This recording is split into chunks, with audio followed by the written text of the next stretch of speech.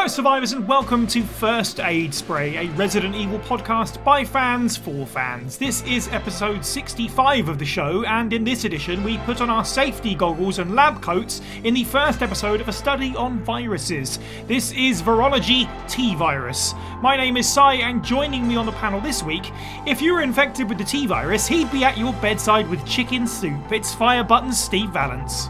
Yeah, no, I wouldn't. It's awful. Hi, everybody. If you're infected with the T-Virus, he'd be at your bedside with honey and lemon tea. It's Moist Dowler, aka James. And with a little bit of brandy in there as well. Ooh, I like it. And our special guest this week, if you were infected with the T-Virus, he'd tell you to be thankful it isn't a cordyceps fungal infection. It's AKBlackandRed, aka Phil Dickens. That's fairly accurate. Hello. Every episode of First Aid Spray is recorded live on our Discord server, so join now to hear the show early and unedited and to become part of our fantastic little community where we discuss life, the universe, and Resident Evil. You can find a link to the server as well as our social media profiles at our website, faspraypod.com. It's the support of our listeners that keeps First Aid Spray going, so why not check out our merchandise or our Patreon page. Tiers begin at just $1 a month. Head over to patreon.com/faspraypod for a full list and a chance to create bonus First Aid Spray content. Speaking of which, special thank you to our latest Patreon, the Fifth Survivor. Thank you to the Fifth Survivor. Thank you to all of our Patrons for your continued patronage. We have a few Patreon exclusives that have gone up between now and the previous episode. The new episode of Tier Death Experience saw us ranking the iconic locations in Resident Evil across the years. It is a bumper edition of the episode. It's the longest episode of the series so far, but I promise the discussion gets deep. It's incredible. I thoroughly enjoyed just watching it through for the edit, to be honest. We also put out a YouTube video which is accessible via our secret Patreon back room for our wishlist episode of RE4 Remake, of course. So if you want to see, our YouTube content early, make sure you're in there. Meanwhile, over on our YouTube, we dropped a sort of unboxing review of Laced Records' Resident Evil 1 vinyl release, the special edition of the 1996 soundtrack. Shout out to Laced for retweeting that as well, we appreciate that. But yeah, if you like looking at pretty vinyl things, then do recommend. And speaking of music, the latest episode of Now That's What I Call Survival Horror is out, and it's a double disc edition on RE Survivor and Dead Aim featuring myself and Jordan. So yes, lots going on, more to look forward to, of course. But let's circle back round to our guest. Phil, welcome to the show. First questions first. What was your first sort of introduction to Resident Evil? Where did you start? And, how did you fall in love with it? So the first one that I played was Resident Evil 2, the original, way back in 1998.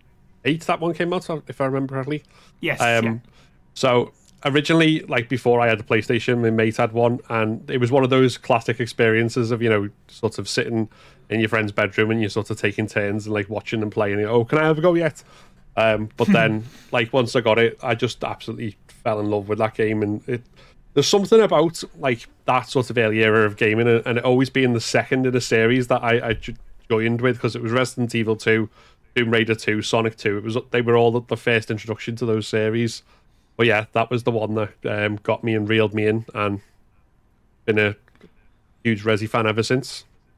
There is something to be said about, people talk about the curse of sequels, but there are plenty. You're right, there are plenty of amazing video game sequels, I guess in general, but especially that era and those series that you just listed. I mean, there are definitely some that don't live up to the potential even from that era, but yeah, it's a fair point. So you have your own channel, obviously, where you cover horror, Resident Evil, and The Last of Us quite prominently right now. I guess basically this is a chance to sort of plug that, I suppose. Yeah. So my channel is the same as the username I have everywhere else, AKBlackandRed, which is obviously not keeping in with the brand because it has nothing to do with horror or Resident Evil or Last of Us.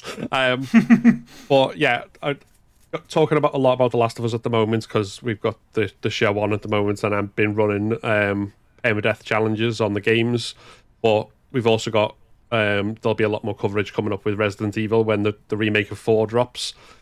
So yeah, that's pretty much everything with the channel. It's quite exciting because I'm getting closer to 1,000 subscribers now, so I can get that sweet YouTube monetization. But well, in that case, link is in the description wherever you're listening to this. Go subscribe to Phil and check out his channel.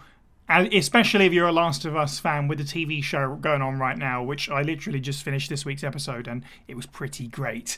So yeah, there's I see you putting out content for that all the time, which I thoroughly enjoy. So I'm excited to see what you do for RE4R. And also, it's worth mentioning that you did with Will from Resident Evil Central Horror Game of the Year last year. Thankful for you featuring us on that. So a quick plug, of course, for that. Hopefully we'll see that again from you guys at the end of this year, beginning of next year. Is that the plan? Yeah, I think we'll start planning it a bit earlier next year, because it was just kind of a it started life basically as a brain fart, because I decided why are the Game Awards, it was that when they announced the nominations and there was nothing, like Signalis had been the big one everyone was raving about, myself included, and then never even got a look in because everything was Elden Ring or God of War, and it was just like, yeah, we need to do our own thing if we want to get horror games more recognition. So that's what we do. It's really cool, and obviously you guys brought together a lot of content creators, so that's always nice to see. But cool, let's move into another meaty edition, to some degrees, of the Biohazard news. Steve, would you like to take us away?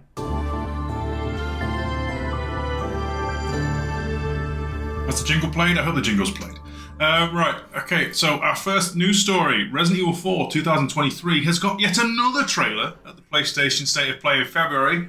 Allegedly there is a demo out shortly. I don't know, I haven't watched it. Do you know, I feel like, and I might even just have to pull it up now, it's all blurs together at this point. Like, there's so much coming out. And I feel like if you went back through show history, we probably said that every time on the lead up to a new game in the last 5 years.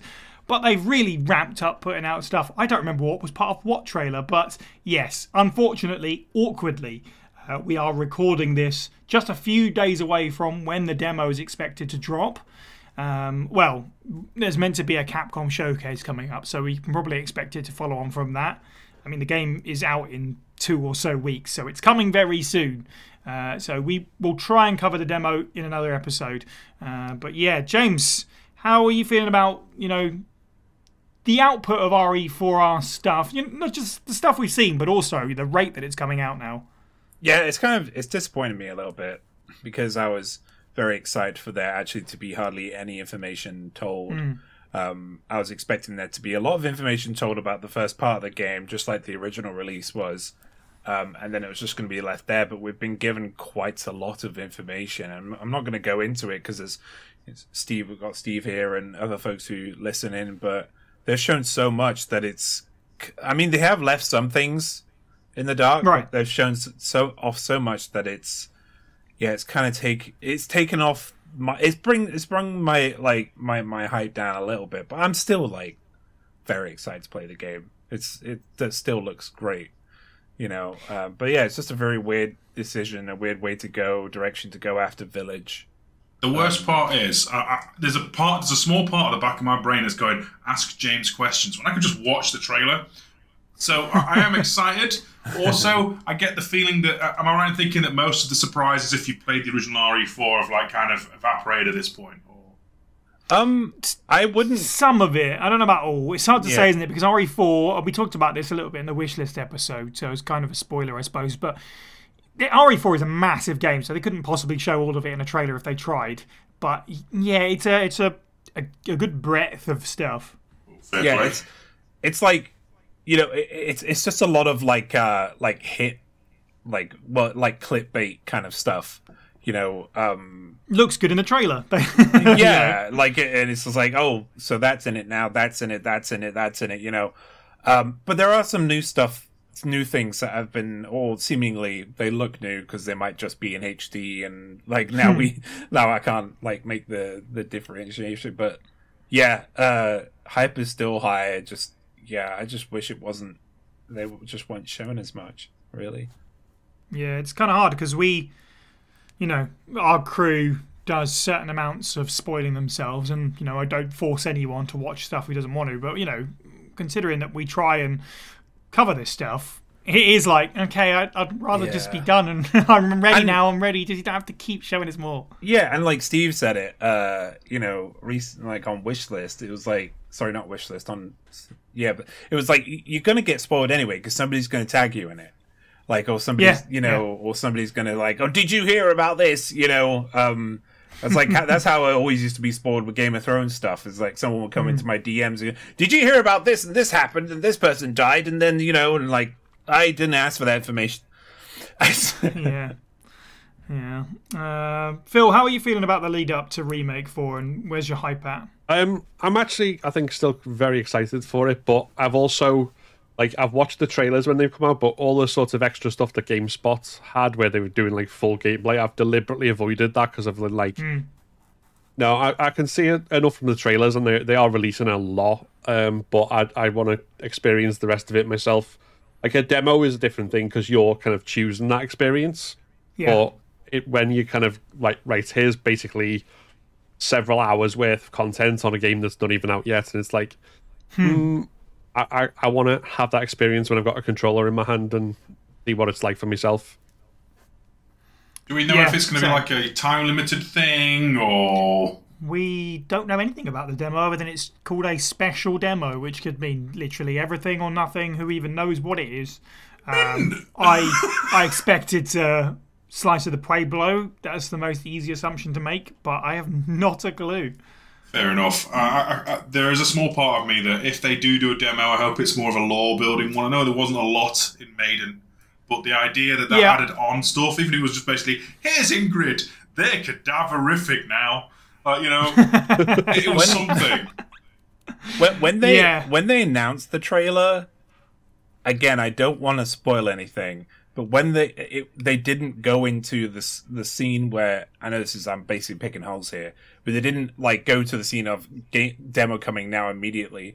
Prior to that, they had a couple of scenes of gameplay footage saying demo coming soon, and it was of a particular part of the early game. So I don't know if they were like kind of spoiling, or well, not really spoiling, but kind of teasing you with where that was going. I'll just say hallway. Like for that one, but I mean, there are many hallways in RE4, but like, there's a very famous hallway, and I remember seeing that scene and thinking, oh, is it going to be like a little kind of similar to Maiden? Is it going to be a little adventure through there? But from what I saw, it was definitely Leon. But I mean, I'm just theorizing. It could just be them just teasing more stuff because they wanted to cram so much in. The worst part is James says the word hallway, and I'm just going, what famous hallway in RE4? Is it the one where you're going through a load of water? Is it the one with the flowing curtains? And again, it's like, Steve, just watch the trailer. Yeah, I don't know. I feel like this is probably a game that isn't going to get one of those village-style demos where it sort of tacks on or, approaches it in a different way. I feel like it will just be more of a vertical, like 3 makes, which is just like, here's that portion of the game. But I'm willing to be wrong. I'd love to be wrong, but I don't see it personally. Yeah, the Maiden one was like a lot further away than the full kind of castle and village demo we got, which I think was closer. It was like 6 months out, and it was because they had to do they did something. It was like a PS5 exclusive and didn't do it anywhere else. So I'd be surprised if they do something like that. I was more thinking, because they kind of built Village sort of in that sort of vein of, obviously that's where they were going with 4 Remake as well. Will we get the same like parallel areas to where we got in the Village demo? Just outside the castle type thing. But I don't know. Yeah, I don't know. All we can really do is speculate, and we'll literally find out in a couple of days, I suppose. So, all the same.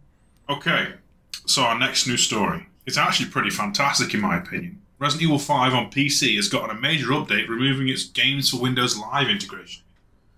So I can't pretend that I know too much about what Games for Windows Live was supposed to be or what it is. What I know in this instance is that RE5 is now playable with offline co-op on PC for the first, maybe not the first time, but for the first time in a long time at least. By but I do know that the Games for Windows Live service is kind of a curse upon many games. For example, we tried booting up Operation Raccoon City to play it together, and you can't even get the game to load at all because of Windows Live game service, whatever this is. So I will say the same thing about this that I said on Twitter as soon as this news came out was, okay, cool, now do it for Raccoon City, please. But overall, yes, this is good news. James, do you know anything about this game for Windows Live stuff? You're the PC gamer. I don't. No. I haven't really played RE5 on the PC, so I haven't really ventured into it to see. But I mean, Windows Live is an absolute bane of our existence and has been for over a decade now. I remember I was trying to play naturally on brand. I was trying to play an Alien game, I remember, and it was absolute hell to get this was back in 2012, I think. It was absolute hell to get it working. It was just a pain in the butt. They were trying to sell it as this client where you could. It's kind of like the PlayStation achievement system and stuff Steam has and that, right? But yeah, and they tried, and then the whole DRM thing became that was the real reason we had Windows Live. Yeah, generally it's the Xbox counterpart. The Xbox Live counterpart is Windows Live, or it was. I think it's now Xbox Play Anywhere. Which means any online service that would use it is now gone, and therefore you're trying to hunk into a thing that doesn't exist anymore. I think that's what you're trying to get to, right, James? Yeah, exactly. You're right. Completely right. And it's just a pain in the butt. It was just really awful to use, and it was clunky as hell. And at the same time, I was used to the Xbox Live system as well on the 360 at the time as well. Well, way before that, really. So that was my previous experience with it, and even then it was clunky and just could not use. So it was clunky when it was about, and ever since it's gone down, it's just come like a blockade. Yeah, it's just been this ball and chain, just constant pain in gamers' butts. I mean, in RE5's case, it's a weird situation anyway, because it was generally, you could still play online with friends, but I think that was more using Steam's client service as opposed to, Operation Raccoon City and I believe Lost Planet 2 and a few other great gems were completely, the second you boot it up, it tries to access a service that doesn't exist. So if they can remove that integration in those games specifically, or Lost Planet 2 maybe, because that's a fantastic little game, it's going to go down well. I feel like this is a stepping stone to great things if they follow through with it. And hopefully the fans have been vocal but not annoying enough to maybe give it that nudge. It's quite a surprise. I didn't see this coming at all. Timing-wise, it's really weird. It's just dropped randomly. This is a thing. But it is nice.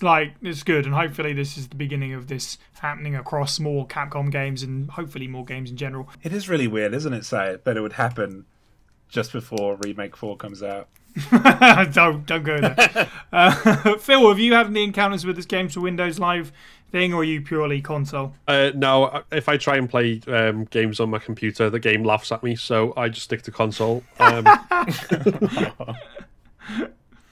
Fair enough. Yeah, I can relate with that somewhat. I can recommend a service to you. Oh boy. Well, okay, let's pack the news away and get into the very first episode of Virology, which is covering the T virus.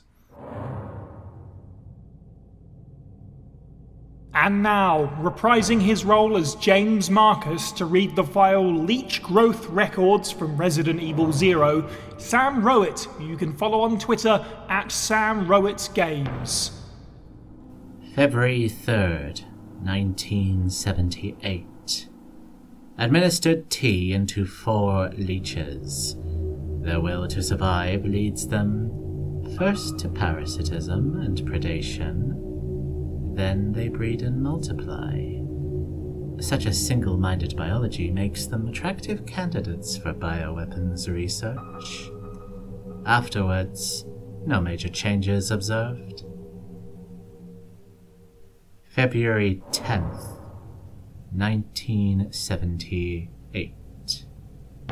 7 days since administration of T, rapid growth to double former size, signs of transformation emerging, spawning successful. They double their numbers in 1 hour, but their ravenous appetites lead them to cannibalism. Hasten to increase food supply, but lost to. March 7th, 1978. Provided them with live feed, but lost half when the live food fought back. However, the leeches are learning from experience and are beginning to exhibit group attack behavior. They are also ceasing cannibalism. Their evolution is exceeding expectations. So we've not particularly done a lot of lore-based episodes of the show. I suppose Profile is the closest we got, where we talk about character histories. But with Profile sort of coming to a close and we're nearly done with Book Club, it felt sort of prudent that we have a new series of podcasts. And we should also, sort of mirroring that, is talk about the enemies, the monsters, the BOWs, and also specifically the viral agents that create them. So this is kicking off a brand new series, and as always with a brand new series, it feels a little bit like shaky ground, but I'm sure we'll do great. So we're going to talk about T-Virus, the backstory in the game, how we feel about it, how do we feel about the BOWs, and so on and so forth. I want to do a shout out, since it's a lore episode, to our friends over at the Resident Evil Podcast, or ResidentEvilPodcast.com. Of course, we've used their timeline in the past, and now they have the encyclopedia section, so it makes it even easier to look up specific Resident Evil, well, everything really, characters, monsters, viruses. So a lot of the reading that I'll be doing from this to bring us to our points of discussion are pretty much just direct from their encyclopedia. So again, shout out to those guys and the incredible work they do. So let's, I'll tee us up with at least some background on the creation of the T-Virus.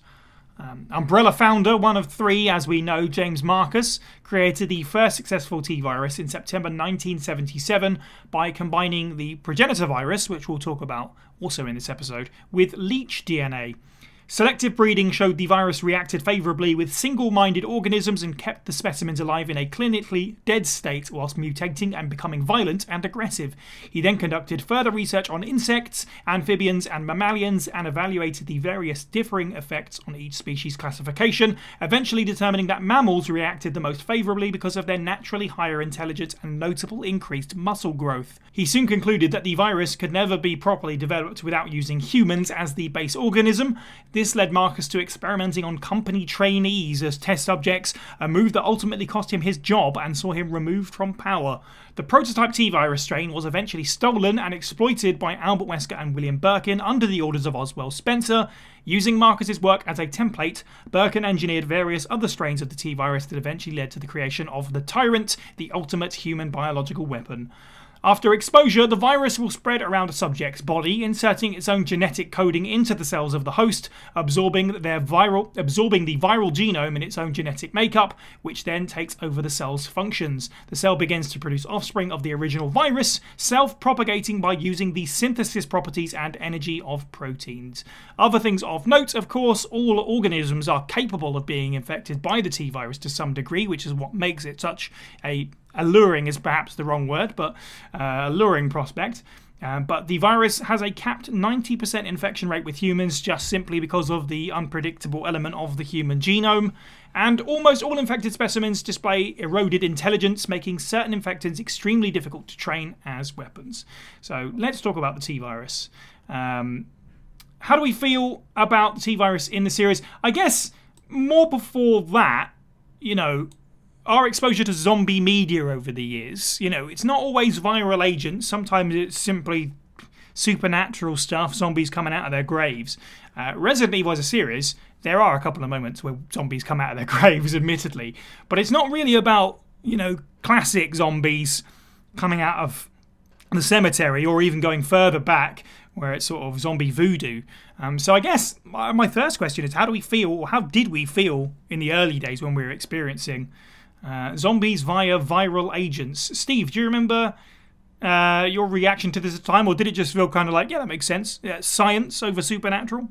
I'm going to be real. Like, yeah, at the time I thought it was neat and cool, and I kind of still feel it's neat and cool. Like, you know, that inner 10-year-old, like, oh wow, it's a man-made thing that does this. Like, because, you know, Jurassic Park at the time is all like, oh yeah, take the amber and just shove a bit of frog DNA and wah, dinosaurs. It's the same kind of logic for me. And I love the fact that, yeah, just give him a shot of the T-virus and woohoo!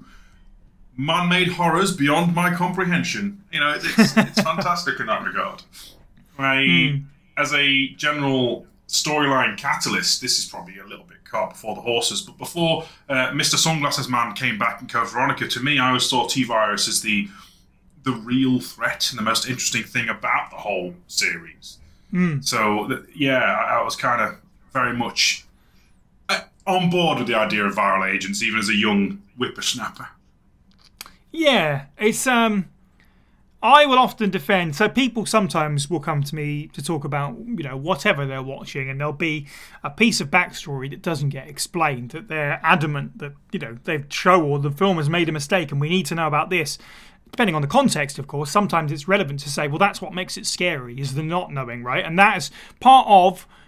We look at George A. Romero's zombies. I haven't necessarily watched all of his films, and maybe I missed something in there, but they don't ever really get to the bottom of really quite what set it off, at least in the early films. It's just kind of, they're here now, we don't know why, you deal with it, which obviously it can be an appeal of zombies, but having had exposure to those films a little bit earlier on before I played Resident Evil, I agree in the sense that it is nice to have both ends, you know, have cake and eat it, to have this really interesting origin of the zombies and the rest of the monsters in the series by having them created by just awful scientists cooked up in a lab somewhere. So I agree.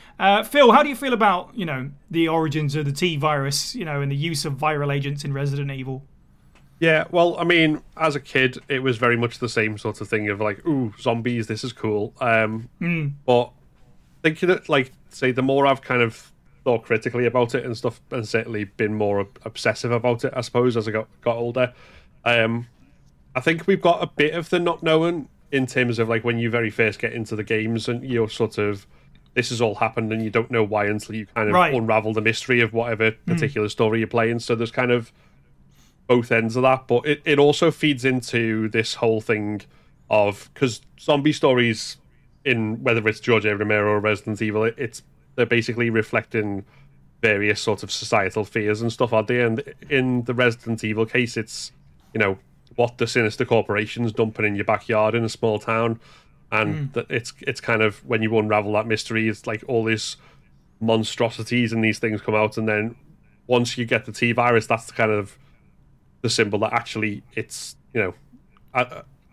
was there a specific line at the end of RE3 Remake that basically said this explicitly, but it was all caused by human greed in the end, and blah, blah, blah.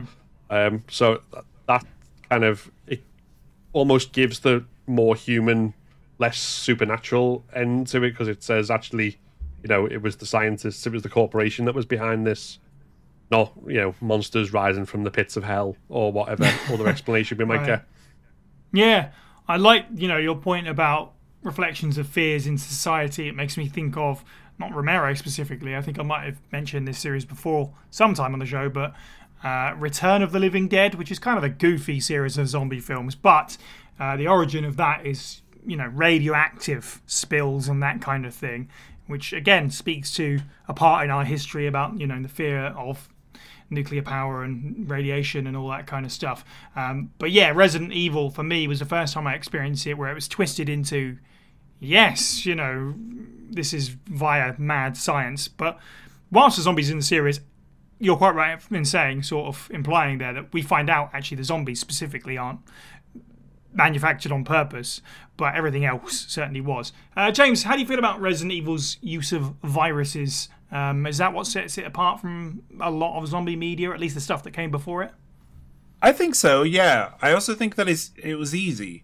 And I mean that in the best way possible. Like, it was an easy narrative point to use, like working with something that the majority of the population doesn't fully understand how it works, but know just enough to make like anything attached to it fair game. And that was kind of like a stroke of genius for that, because it's like, everybody knows what viruses are and they know how they kind of work. So, you can insert anything that people are familiar with in the world of virology and then slap some fancy words on it, as they have many in regard to Resident Evil, and there, it's done. And that's not like a criticism. That's, it's something that if you're trying to create a story from nothing, I always say to people when it comes to me, world building and creating new worlds in D&D, I always say that you need to start small, and then build out.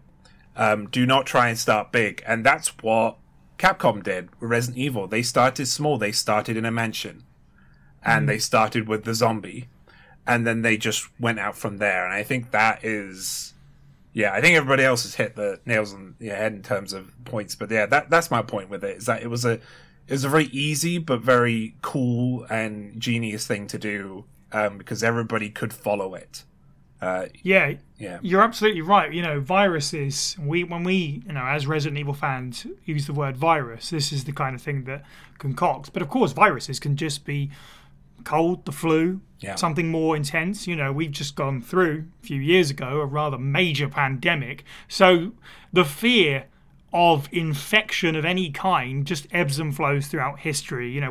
We have a history as a human race of plagues and stuff like that. So again, it feeds into that. And you're right. It's quite simple to look at that and be like, what if that? But it was created as a result of something much worse. This sort of human greed. We've also seen it happen, like in the real world during this pandemic. We've seen that happen. We've seen it like before our very eyes, and we've seen it before this as well with other pandemics as well, and epidemics. The greed of these companies, like that are in the real world, is quite evident. They're really hitting on something here, and like I am always in support of basically kind of pushing saying feck you to like companies and stuff when it comes to this kind of when it comes to human lives. And this series really touches on that when it comes to the viruses, and really wants you to connect to these characters, and we do, and we all have, and I think that's a really huge part of why we connect to the characters so much, because of that. Yeah, there's something innate about it, isn't there? Rather than the sort of spooky, scary otherness, it's the potential of devastation via virus and this kind of thing is sort of within all of us. Is something that you can't necessarily got no control over. So I guess again speaks into that. So in terms of the T virus, obviously, and Phil, you quite rightfully said, sort of unwrapping the mystery of the first game as you come to learn near the end. The T virus is essentially created to create biological weapons. That's what we find out at the end of Resident Evil 1. The zombies, more so addressed later, but not really intended for any particular use, just kind of a byproduct of the pursuit of the Tyrant. Anything else that they can stick this virus into just to see what happens, I guess.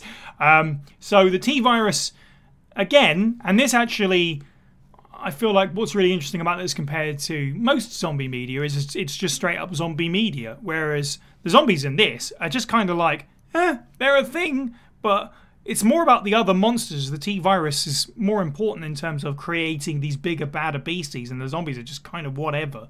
Phil, how do you feel about the T virus and its intentions? It's not created to create zombies. It's created to create something much worse. Yeah, it is. Although thinking on that point and like the zombies being a byproduct, it's kind of inevitable in a way, because the point of a virus, whether it's the T virus, the plague, COVID, whatever else, it wants to recreate and spread like all life forms. And obviously, there's not really a way. Like once you've got a tyrant, we've not seen anything except for the G virus tyrant with the embryos that William Birkin tries to implant in his daughter, but they don't try and infect other people and turn them in. They're just killing machines. Same with the hunters, same with the lickers. They don't really procreate as such. So it was almost like the scientists there, they've got their goal. They want to create this ultimate bioweapon. But the virus has kind of gone, well, I still need to spread. I still need to reproduce. So this is the way I'll do it. I'll create these zombies because they can bite and they can pass on, and I can still do my thing as a virus. It's really, really interesting point, actually. Yeah, so, yeah, it's almost like a dichotomy there of the intended use by Umbrella of the T-Virus opposed to what the T-Virus kind of, if you like, wants. Steve, how do you feel about the T-Virus as the sort of biological weaponry, that sort of angle? See, I've always seen it as like, you know, to coin a phrase, the Powerpuff Girls do the whole, like, you know, sugar, spice, everything nice, and then chemical X. You know, the T-Virus always felt like the first in a long line of chemical X's. You know, the magical mystery glue that puts, you know, mammalian DNA and reptilian-style DNA, and boom, here's a hunter. Like, you know, that chimeric glue. And the fact that in the process of using this, if the chemical were to spill or, you know, get out and spread, it produces like zombies and all manner of other, like, you know, secondary infectant mutations and like even creatures that weren't intended for it. Like, you know, look at Outbreak File 2's elephant, for example, which has developed a bit, you know, mutated sharp tusks, a taste for human flesh, and like, you know, lesions all across its body. It's kind of wild what it can do, and the fact that it's so easy to use in terms of in the real world universe, and that most things can be affected by it, is terrifying. And the fact that it's not even its intended purpose. You know, its purpose is literally to manufacture just more killing machines, more refined, controlled weapons, and yeah, it's just as deadly without that need. It's a bit strange for Umbrella to focus more on making these products when they're just like, yeah, just chuck a T-Virus in there, that'll sort that problem right out, as a saleable weapon, which it does sort of eventually end up as, so at least it feels like it does. It speaks to me about sort of, I guess, the ego of Umbrella, that they would use something like this to create these weapons, knowing full well, or at least they should figure out pretty quickly, they're meant to be pretty clever, these scientists, that it can spread to every living thing. So the tiniest spill, and of course we have to have some suspension of disbelief, because if there is, you know, if Resident Evil is the real world, one T-Virus spill is all it takes and we're all doomed, because every single ant would have it, which obviously not necessarily how it works in the games.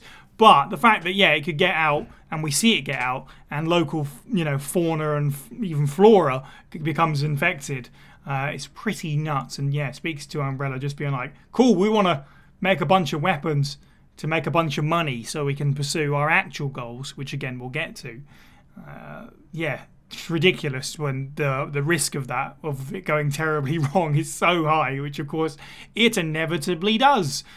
James, how do you feel about T-Virus as a weapon?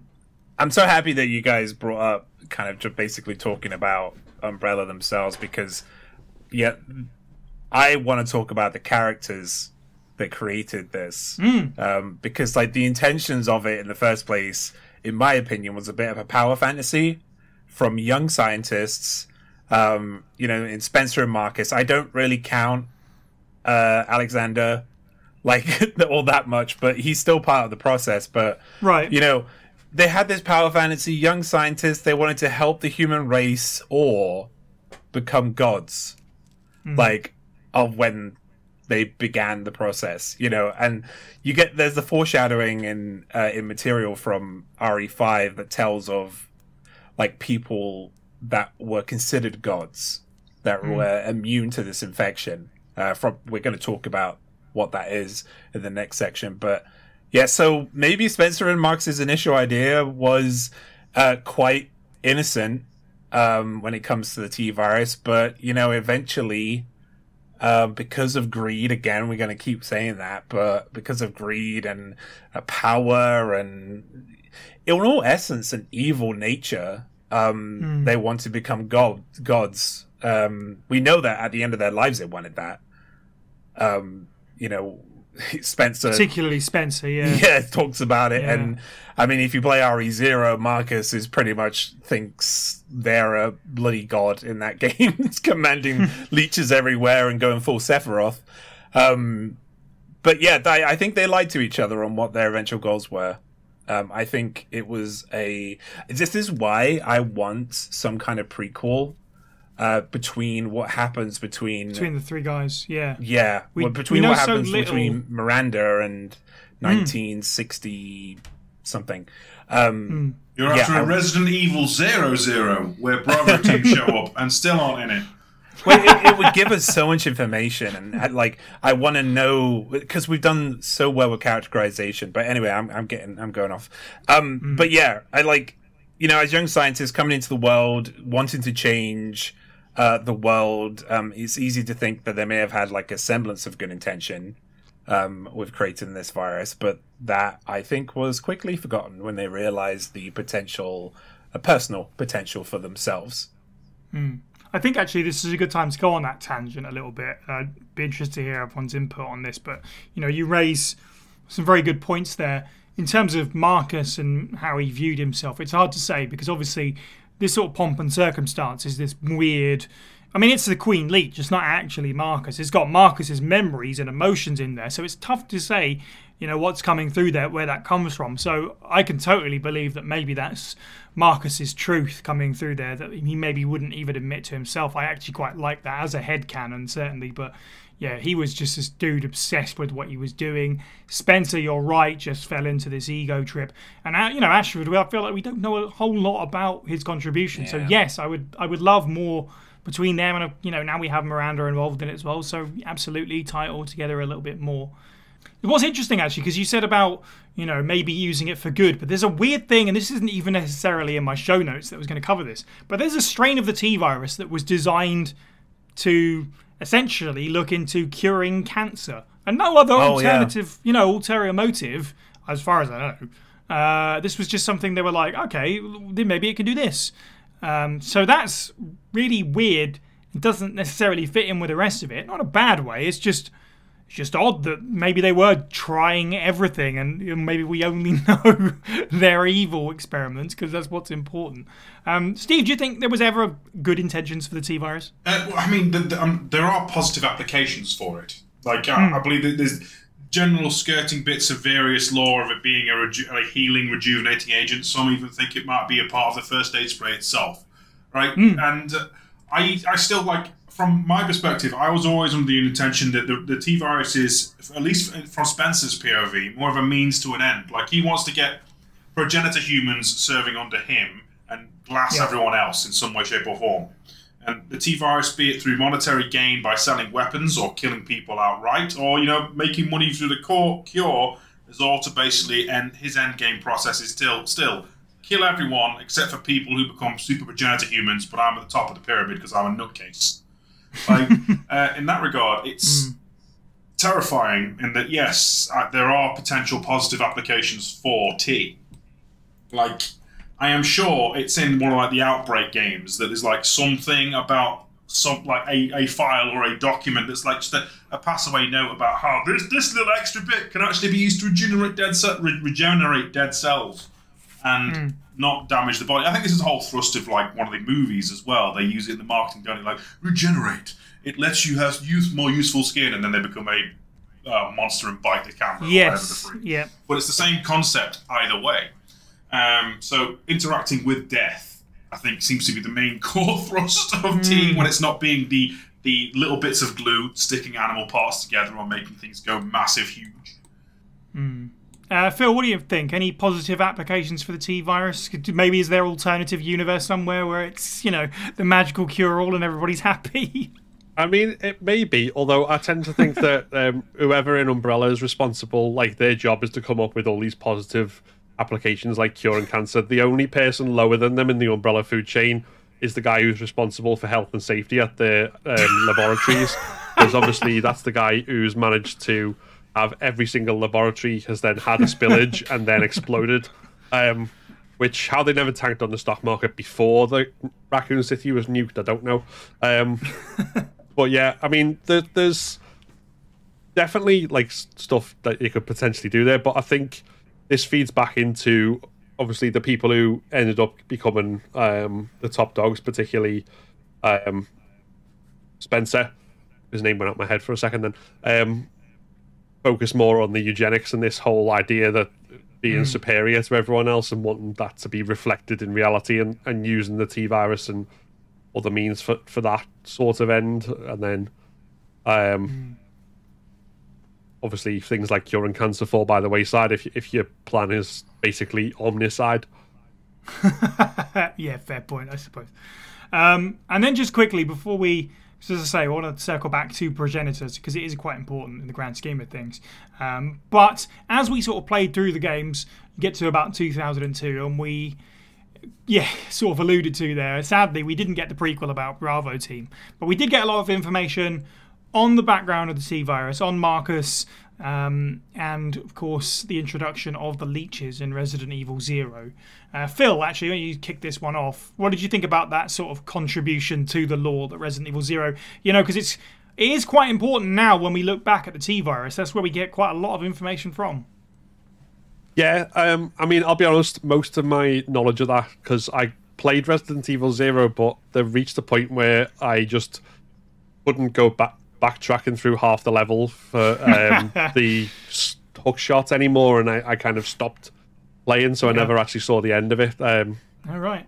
But yeah, so most of that is kind of, I've read about it since and around it, but it's definitely adds a lot more depth in terms of the characters, in terms of obviously about like Wesker's role in Umbrella, and kind of fleshes out him as a character, as well as William Birkin and everything that we learn about him that feeds into RE2.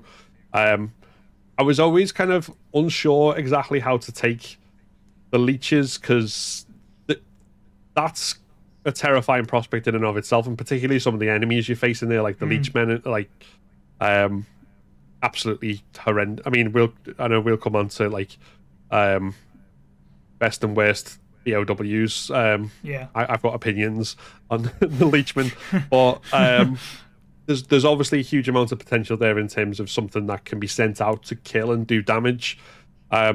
Although, again, like many other people, why the Queen Leech took the form it did, and controlled its parts by singing opera, I still can't get my head around. That's a whole podcast right there, trying to figure that one out. See, I'm still going to go headcanon-wise that Marcus, when he was making the leeches, was humming a tune or singing to them in the tank, and then when they ate him, their way of deifying their creator god is to sing his hymns. I know this is total mad headcanonness, but I think that's all it is. Like it's just Steve. Worshipping their lord and master, James Marcus. That's my canon now, Steve. Okay. Yeah. James, how do you feel about the leech contribution to the story and what RE0 did? And I'm going to be kind of negative here, because like RE0, I love RE0. I love its characterization. It's got some great progressive themes in it with some of the characters and stuff. But when it comes to the leeches being in the missing link for the T-virus, I'm not I'm not sold. Like no matter how they look really cool. They're like during that era, they're some of the coolest looking things. But they could have like chosen any other bug, like a cockroach, like something that is proven to be indestructible. Like leeches are just kind of mid. Like they're not much you can do with a leech, right? Like, they're not threatening. Like I never felt threatened. I don't know if this is. It's just because like I wasn't around when it came out, and like leeches were like a new thing back then. Maybe that was like a new like thing, but like I was when I learned that they were the key. I was like, really? Yeah, leeches? Don't worry, James. I can tell you now that there are a lot of people when it came out felt the same way. Okay. Like, we're reducing T-viruses to leeches, and furthermore, in fact, of course, the outbreak from Resident Evil 1 was caused by a giant leech who thought she was a man, or lots of leeches joined together. That it's bizarre. It's a bizarre contribution to the lore. And it's like I think the other big thing about the leeches is that they were just never brought up again. Like there's characters that had like kind of lamprey like features to them, but leeches, with how important they are to the backstory. And I know, sure, they got like blown up, at the end. But the thing is, like, that isn't Resident Evil, because like zombies are surviving all the time. Tyrants are for some reason like being produced like Wano and from nowhere. If you want to make them like a legitimate thing, you need to keep them as a mainstay villain of some kind. There is, I'm going to say there is a stalker enemy based around leeches in Outbreak File 1 in the Hive, but I think that's more of they may have either used leeches in a medical aspect and it's all gone horribly awry. It's not like an engineered organism, or at least I don't believe it is. Yeah, it's not the same thing. No, it's a different type of horrible T-virus based leech. Yeah. Like, Yeah. I would have, like, it's cool that they've thought of it, you know, and they've kind of gone back on our roots as humans and gone like, well, we still haven't technically figured out what our several missing links were between, you know, Neanderthals and Homo sapiens, etc. Right? So they kind of looked at that as inspiration now. They're like, okay, what can be, you know, let's bring some real world, which is what they do a lot. They bring real world, like something we can connect our brains to and go, oh yeah, I know what a leech is, you know, I hate it, you know. But yeah, it didn't really, it doesn't, after all these years, it still doesn't make sense because it isn't a mainstay of the franchise for something that is seemingly so important to what came after it. Yeah, I agree. Because, I mean, leeches, I can see where they're coming from because, you know, we talked about earlier on, I was doing the lore dump there about single cell organisms and stuff like single-minded organisms, and leeches have been around since, you know, hundreds of millions of years. So I do understand the logic, but unfortunately I think it's a victim of circumstance, and I'm not complaining about, you know, the series taking a different route because Zero was kind of the last hurrah, maybe, yeah, with the exception of like Outbreak, and we kind of departed from the T-virus from this point onwards. And again, logically speaking, it makes sense that we kind of splintered from the T-virus to all these kinds of different offshoots.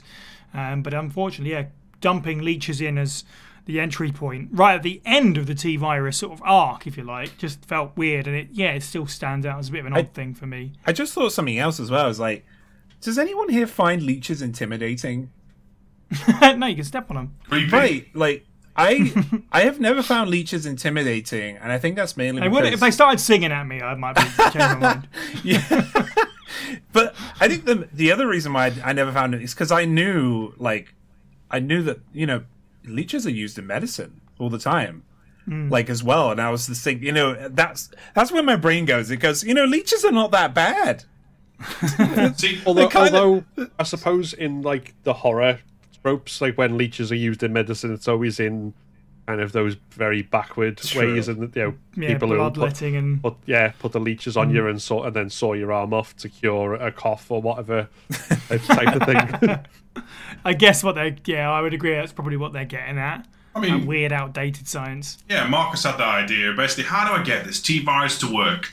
And then he put a leech on himself, and then magically, wait, no, that doesn't make any sense. I'm gonna kind of like jump to its defense because I feel like in the whole pseudoscience madness nature of the series, having a single cell annelid be part of its like first steps is moderately more interesting. Like, I believe there are viruses that evolve over time that we can trace back to these kind of things from prehistoric era. So the pseudoscience meets regular science to a degree, and the idea of having cannibalistic leeches leading to cannibalistic monsters is okay, but there's a small part of me that's like, well, why can't we find like leeches in T-virus zombies? Why isn't something like growing to protrude out and jump out? Like, so I had a similar problem with Village and the Cadu. Like, I don't see these weird heart-shaped things, fetuses, anywhere except like as iconography or in glass jars. Which is probably a little bit too much of Steve has played Dead Rising once or twice, and the little grubs that come out of zombies in certain situations kind of blend together. But overall, having a simple organism be part of the early like building blocks, if you like, I think is novel and leads into a bit more science. I suppose leech in itself is crap, but what other thing can you have? Like worms, microbes, you know, flotsam and jetsam in the sea. I feel like it's a bit of a cop out, but the idea is novel. I'd agree with that. And actually, you just said building blocks, so that's going to nicely take us on to. We're going to talk a little bit about the progenitor. We won't give it its own episode, so it makes sense to slide it in here. And again, you know, we just got to, well, how about this lore dump in Resident Evil 0? Of course, we got even more backstory by the time of Resident Evil 5 via this, you know, through the progenitor part of the T-virus's lifespan. So I'm going to once again read from Resident Evil Podcast some selections here before we talk about the progenitor. A virus that had high capacity for environmental adaptation, and every living thing served as a vector of infection. This improbable trait was only possible because progenitor itself represented itself as one of the building blocks of life, giving birth to the primitive form of RNA from a primordial soup of proteins. Thanks to progenitor, these proteins organized into a membrane, then began self-reproduction. Complex life on Earth developed and thrived as a direct result of the progenitor virus. It was rediscovered by modern man on December 4th, 1966 in West Africa, and was confirmed by scientists James Marcus and Edward Ashford of being capable of recombining a host's DNA. Direct infection would result in an uncontrollable mutation of the host's genetic code, resulting in strange protrusions and abnormal growth defects all over the body. This process was isolated as the DNA mutation attribute and was hailed as the ultimate characteristic of the progenitor virus. Over time, complex life forms lost the genetic adaptability to withstand its effects until eventually all those who were exposed would suffer intense mutation or die outright. Originally, it was used by the Endopia tribe thousands of years ago to seemingly determine kings or even gods, but again, by the time of its rediscovery, it carried a 100% mortality rate in humans. And obviously from here begins Marcus's experiments to kind of whittle that down, take a part of the progenitor and work on it to develop what we just talked about with the early days of the T-virus. So same sort of question with this one. We don't need to go too long on the progenitor, but how do we, think? What do we think about, this inclusion of the lore? We just talked about leeches being introduced, but now we're going way back to flowers. In fact, the Stairway to the Sunflower is where progenitor is rediscovered during the game. Steve, how do you feel about the inclusion of progenitor? I mean, I guess we knew about it beforehand, but we got a lot more from this point. Don't you mean the primogenitor virus? The primogenitor, oh yeah. No, I like it a lot. I feel like this is a bit more appropriate for the series, in my opinion. Like, before this, before RE4, before RE5 gave us basically the true deep lore on progenitor, we had the fungal spores of Las Plagas, and that felt way cooler than there's this dude with some leeches. So having ancient Earth stuff uncovered, and having the idea that I'm not even going to attempt to mispronounce the name of the tribe, having them basically go through nature, eating this thing to decide their rulership, and then giving it basically tyrants in the prehistoric age. Want a better term, that kind of body shape. I can understand why that would make a sense as a building block, a true building block to the T-virus, if you like, because it basically is doing what Marcus wants way back 1 million years ago. That is awesome. It's more compelling, and the fact that it's also incredibly awkward to handle. You have to have the right conditions, and until the 80s, they struggle to even get it out of that zone. It makes it more... I don't like using the word, but an exotic, mysterious item. More so than, I'm going to play with some leeches and look at this. And this is coming from a person who just offended them, And then now it's actually too dangerous. They have to basically water it down like a gin and tonic, make the T-virus a thing because progenitor's just too dangerous. Basically being the granddaddy to it all, I think it's really neat. Yeah, I agree. This is cool because I really love the idea that this thing that the T-virus eventually spawned out from is so important that life on the planet doesn't exist without it. Suddenly a lot of things make sense, and of course it's pseudoscience, as with a lot of Resident Evil is, but it fits into Resident Evil's world, and it makes Resident Evil's world more unique by making it slightly different to ours, although not really, because we do have proteins and stuff that are super important to the existence of life. This is just kind of this crazy one that now humans just can't deal with anymore in the slightest. Big time agree, and also a little bit of a callback almost, or maybe a reuse of RE4's original backstory with the the giant, the Irish giant, that was its name, I think, in the RE4 beta, that Progenitor was meant to be found in a long ancient human under Spencer's home. That was the original idea. And this is sort of a similar kind of thing in a way, where it's an ancient thing. So it was like Batman with the bats in the cave, but instead it said giant fossilized man going, I want to make more of these.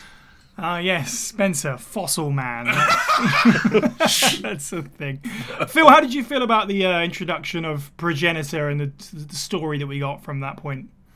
I liked a lot of this because, I mean, one of the things that I liked about Resident Evil 5, I mean, particularly because I was always sort of annoyed by Resident Evil 4's kind of killing Umbrella off screen and then just completely changing tack and it being all about something different, essentially. And although we got these tiebacks to everything kind of on the side, this in RE5 really felt like they actually finally give us a proper end to Umbrella by giving us the end to Spencer and the end to Wesker and that sort of thing. And having, at the same time, we discover where it all began and the origin of it all kind of felt like it all fit together in one package in that way. And it added an extra sense of discovery about it. Like, again, going back to that sense of you kind of unraveling the mystery is like, even though we already know at this point everything that Umbrella's done, there's still more to unravel, and the lore gets deeper with this kind of new discovery and everything in there. And it also, again, from what we were discussing about the leeches, it kind of, obviously the leeches are supposed to be the link between the Progenitor and the T, but it also still feels like this kind of makes more sense as an origin than the leeches in Zero, because like it seems to flow more naturally without that sort of, you know, weird stinging entity and everything else that comes with it from there.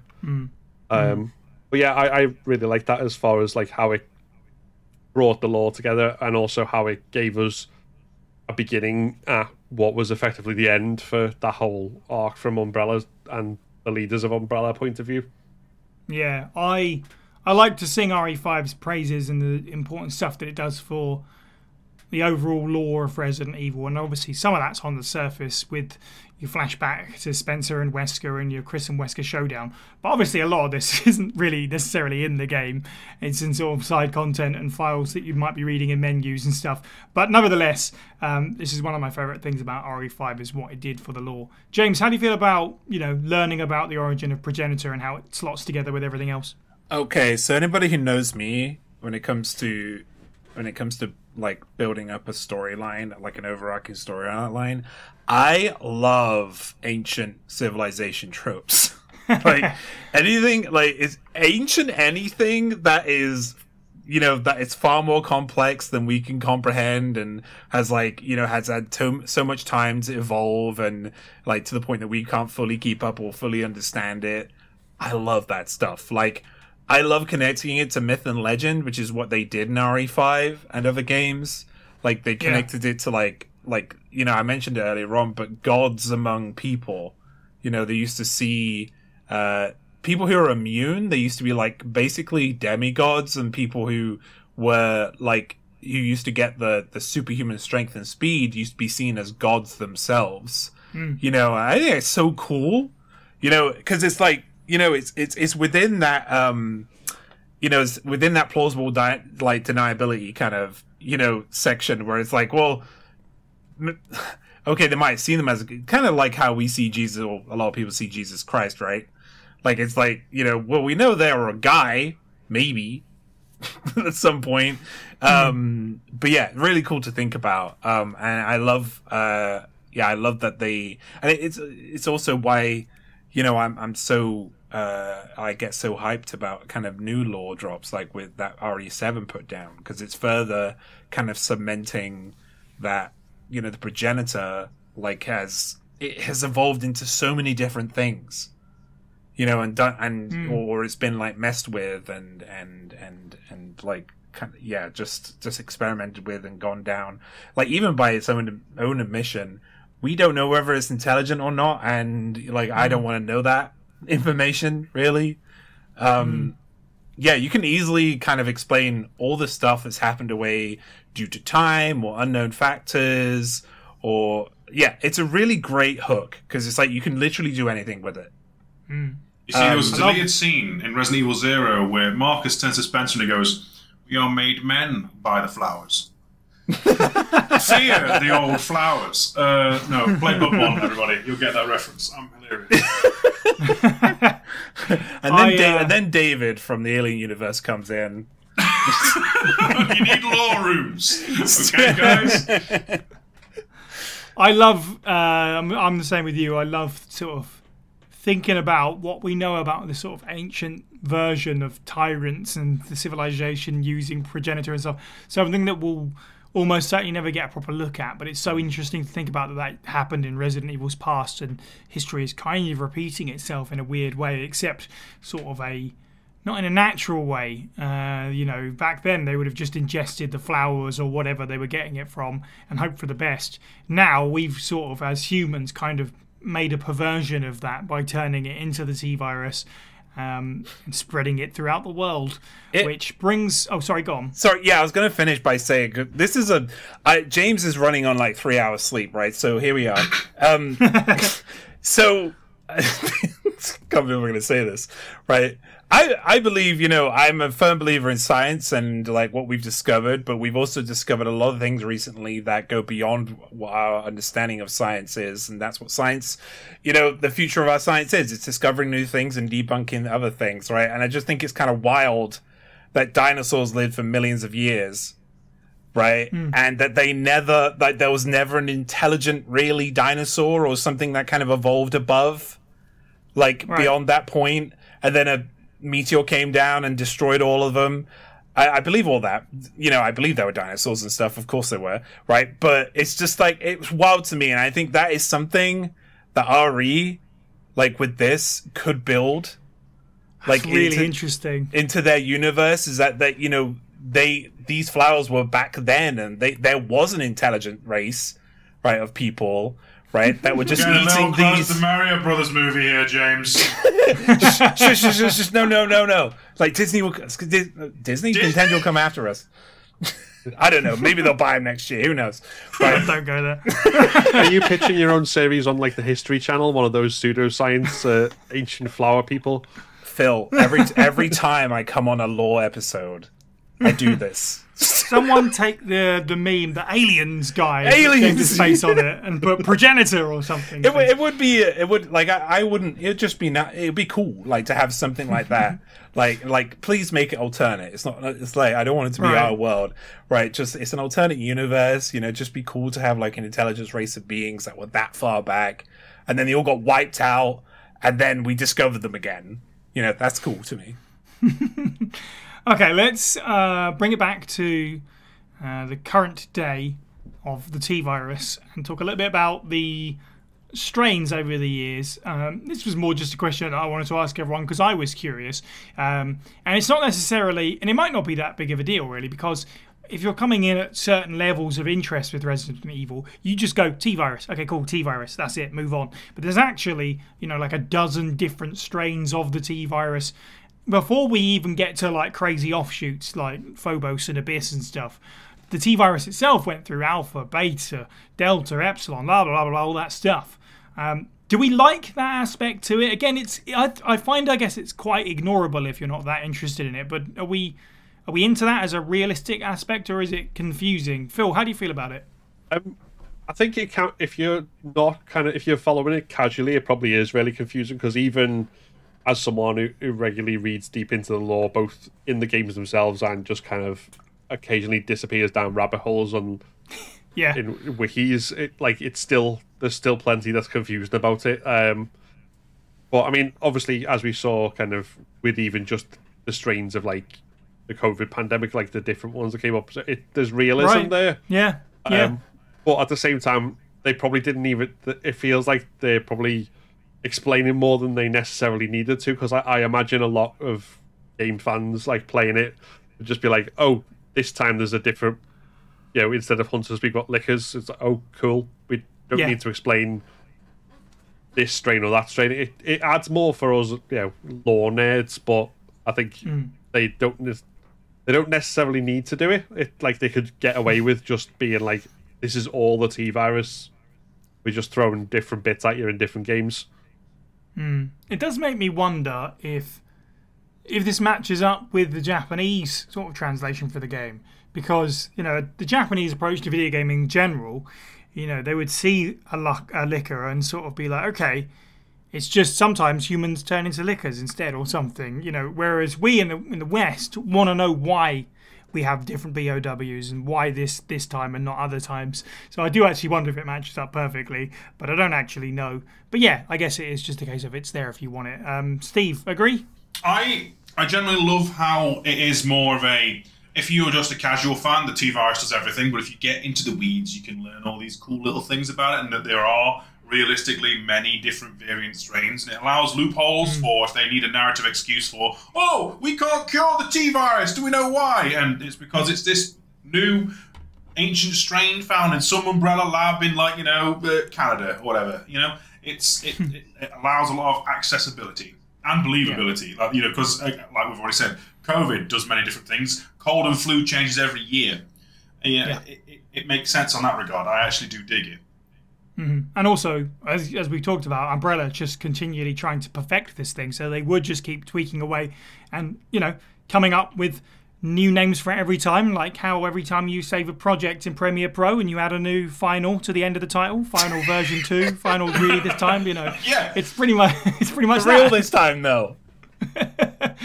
James, how do you feel about this sort of reiteration idea? It's confusing. It confuses my head as I was looking down them. Like it makes complete sense in the real world, and they're going for the realism. That's fine. It's just that you're playing. It's a video game, and it's it's like the only one I can really think about, and it's because it's the coolest for me is V-Act.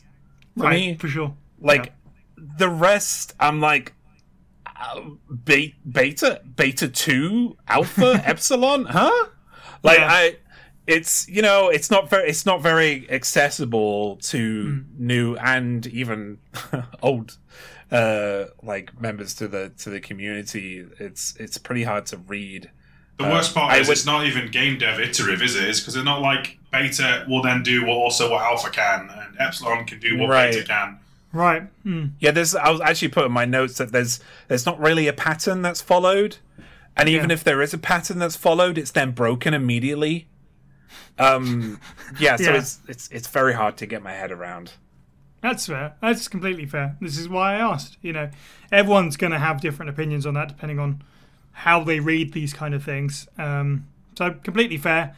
It depends if you feel like going, oh, it's the beta 2 strain of T-Virus, makes you feel really cool, or makes you just confused and feel like an idiot. It's different strokes and all. April 22nd, 1978. The leeches no longer exhibit individual behavior. Even when not feeding, they move as a collective.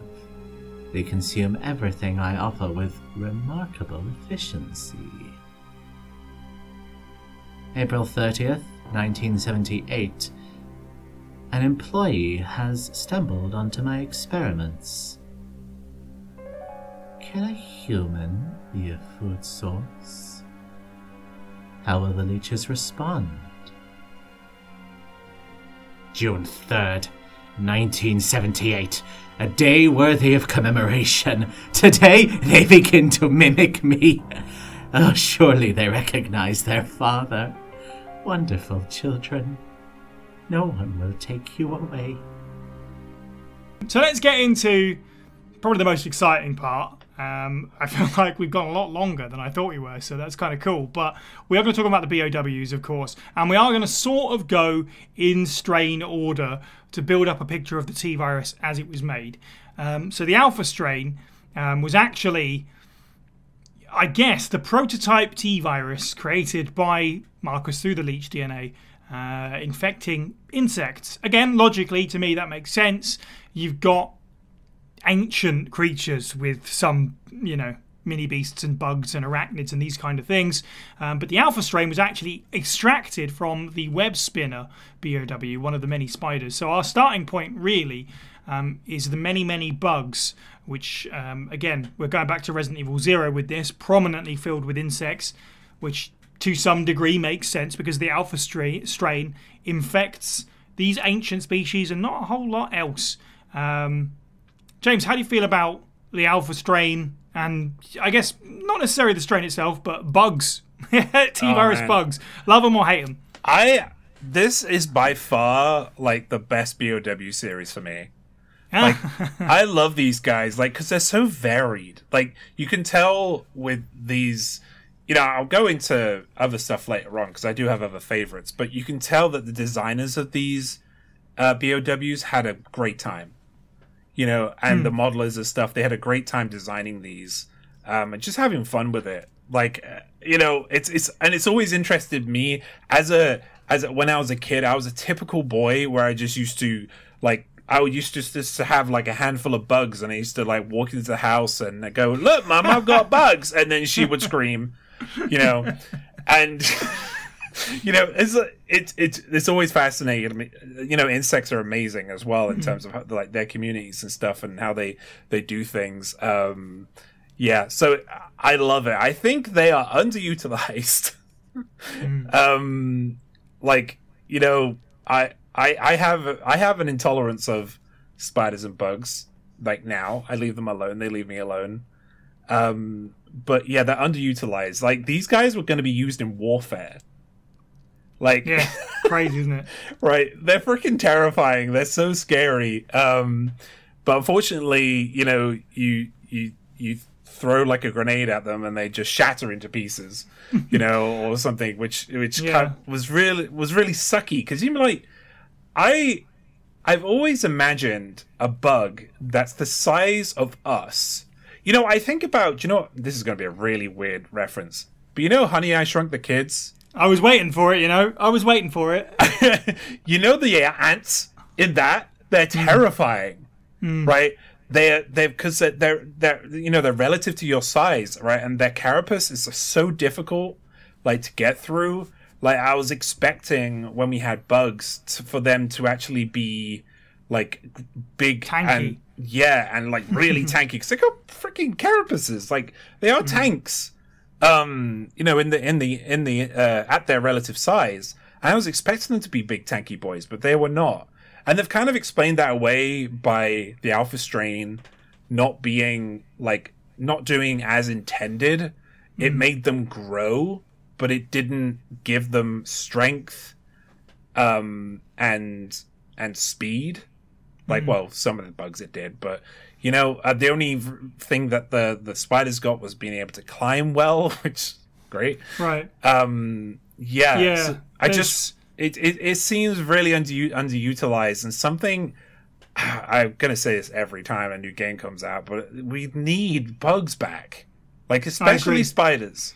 The problem, a lot of people take issue with RE0 just being full of bugs and not a lot else, which I sort of can see that perspective, absolutely. But like, there needs to be a spread of them. We need to have them come back. They're really good as, you know, even just as secondary infectants and stuff like that, as we know.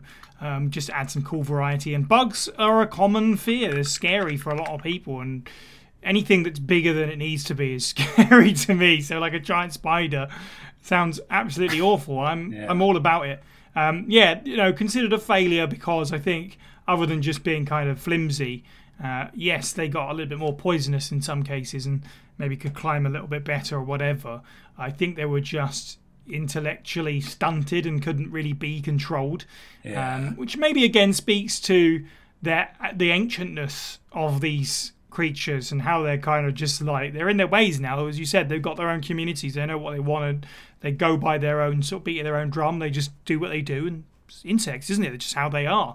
So yeah, not very good in that sense, but in terms of the contribution to the BOW list of Resident Evil, some great designs, because essentially you could just say they're just big versions of bugs, but you can tell, I agree, that people designing them went, cool, I can take this identifiable scary shape and just make it gridly. Like the chimeras are so gross. No, that's a whole, that's definitely a thing, isn't it? Yeah. I like, just a quick mention of Black Tiger for a second. I didn't realize that Black Tiger was apparently a stronger version, just for no reason. Yeah, yeah. Just yeah, became like a stronger version of every other spider. Why didn't they just? Yeah. Why didn't they just take, like, you know, samples of? Well, they kept sending teams down there, and Black Tiger keep eating them. But still, you know, you sent teams down there. Chris and Jill managed to do it. You know, yeah. Although they basically, you know, you can knife it to death. It's fine. Like, just bring it down there. Yeah, that's very underutilized. I need more bugs. Steve, how do you feel? Do you need more bugs? I feel like it's an untapped well with a lot of potential if they go the right route, like particularly the body horror route. I always liked the web spinner as a giant bug-off spider, and the fact that they have a bit of pack mentality when they all hoard around Black Widow. They have their own alpha, they have their own, like, you know, tier of authority. But then you look at the likes of, like, is it Centurion, the giant millipede, and then the train scorpion. They're just great big bugs. I think the only other bug hierarchy we have is the bytes and megabytes and gigabytes, which are in, like, the outbreak train tunnels. But they might be quote unquote mass produced strain T. But anyway, that bugs in general, like, if they go more into body horror aspects, like, I love the idea of Man Spider, this thing that literally latches onto people and morphs into them. But if we have more moths, I will be angry. Like, hashtag praise the moth all you like, but the moth in Code Veronica can do one. You know, the moth in RE2 is cool, but the one in Code Veronica can go do one and burn it to death. Can you hear that, guys? That's the internet angry. Split the church. I don't care. We'll have Catholicism and the other one. But generally speaking, bugs are cool. They are neat. Although I feel like we leaned a little too hard, especially in the early days, of just make it huge. There needs to be a bit more to them. Like the CV, ironically, the CV spider, I think, is a lot more cool than just, here's a giant furry bugger. Well, it is just a big spider, though. But I like that consistency. It's green and purple and all. Yeah. Right, find an interesting species, absolutely. We literally have an example. Netflix Resident Evil. That'd be mint. And it looks all twisted and malformed. Yeah, more of that, please. Yeah, great spider. Phil, how do you feel about bugs in Resident Evil? And also, while we're there, you might as well move us on to the next bit as well, because as part of the Alpha Strain, we also got Neptune, and I can't be sure, but presumably Yawn here too, because again, sort of ancient species that are very well tapped into what they are biologically. Yeah, well, I mean, on the bugs thing, I was never, like, hugely grossed out by bugs or anything, although I don't want to keep them as pets at the same time. But I think if I was, you know, someone I was buying BOWs off Umbrella because I wanted to use them in Warfare, then there's certain ones I'd take happily, whether, like, your Plague Crawlers or your Chimeras, or the Code Veronica Moth. I would just put that in every enemy hallway and they'd be done for. But at the same time, like, a lot of the giant spiders, given how much I just pretty much run by them and don't even bother interacting with them in, I think, virtually every iteration that they're in whatever game, they're not really that much use in Warfare, or I can't imagine them being much use as weapons. They would have to have kind of something more about them, where the big, is it a centipede or a millipede in RE0 that grabs Rebecca and, like, runs around? I suppose you could use that as, like, take hostages or something. You just go up and grab a person and run, like, something about that. Although it was kind of surreal and slightly silly when the boss fight happened. Yeah. If they did that right, that could be a terrifying kind of enemy, that sort of thing that just, like, moves with that speed and grabs and takes your partner away and could do all this sort of stuff. So there's a lot of potential there, but I feel like the bugs have either been I'm mostly thinking gameplay rather than lore, I suppose, but they've either veered between largely useless or absurdly annoying. That's fair. Completely fair. But yeah, I mean, on the Neptune and Yawn, the sharks thing in Resident Evil was always, like, I think the first time I played that, because it was ages after I played RE2, when I finally played RE1 for the first time, and just, like, running around with the water, like this shallow water, and the sharks come after you, was always a surreal experience as well. But yeah, I think again, I mean, they've got their uses, but I think Yawn's probably the one that gives more sort of chills in terms of as a creature, because obviously there are limitations for the shark in terms of it being tied to water and so on. Although I suppose there's ways to kind of integrate that if you wanted to, but having the snake being able to like break through things but also slither around in the way it does in Yawn's form, like I think that was always absolutely fantastic as an enemy. Yeah, as a person who doesn't love snakes, I have to say I'm not a big fan of Yawn. But no, yeah, I mean, when we talk about this, and obviously this is where we can definitely come in from a gameplay perspective. Yeah, Yawn, you know, is really cool and kind of makes some sense. And yeah, it's interesting. Neptune, again, I can sort of see why they did it in a sense of, well, let's just put it in anything and see what happens. And it was early days. But yeah, from a gameplay point of view, massively underwhelming, unfortunately. That being said, excited to see where this goes with Death Island, since we're apparently getting aquatic BOWs again by the look of it. Steve, how do you feel about Neptune and Yawn? Generally, I feel like they're more effective than their predecessors, the insects, because they have more of a hunting instinct. You know, obviously the shark and the snake, respectively, but they don't. They fit more of a scientific, can we do that, rather than a BOW we can sell kind of logic to me. You know, I wouldn't. I am an evil umbrella person trying to make a profit. You know, there is a limited market for fish weapons, I feel like. You know, maybe a few pirates on the high seas could have a few chain Neptunes they could unleash and go jaws them. You know, God knows how you'd contain a snake and utilize it in any capacity where you just eat your own troops. But as an actual intimidating figure in like a place of chaos like the Spencer Mansion, they're cool, they're neat. Yawn more so because it's just generally that much more of a viable threat, and obviously aesthetically they both look almost identical to their usual selves, but they are now massive and have like tumorous blotches on them, so that they have that early T-virus a bit ill aesthetic, which is neat, which is pretty neat. But yeah, as actual weapon BOWs, they're a bit they're not going to get much money on the market there, Chief. I feel. I don't think so. Yeah. James, any thoughts on big old shark and big old snake? The most intimidating thing about Neptune is the cutscene and the bit prior to it actually appearing. Like, that is the most terrifying thing, because when when the Neptunes pop up, they're kind of, they're not really that intimidating. No. So not really interesting. Yawn, however, many segments on Yawn. There are many segments, that's correct. Which means that Yawn is easily taken down by a well-positioned shotgun blast. But yeah, Yawn is an icon in terms of like Resident Evil. You think of Resident Evil 1, you think like the top monsters from that, other than zombies. I think Yawn would probably be in the top 3. So it's not really much more to say, because I think I've said so much like when it comes to the Alpha strain. But yeah, I think like spiders are still my favorite, but Yawn is a close second. Yeah, put Yawn in a movie, you cowards. Yeah, right.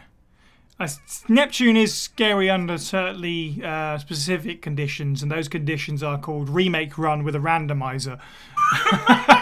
Where they just spawn in any random room that you walk in, and then they're terrifying again when you're in a tiny hallway. But yeah, other than that, largely agree. Okay, so let's move on to the beta strain, quite an important strain. This was the combination between presumably the alpha strain and the Ebola virus.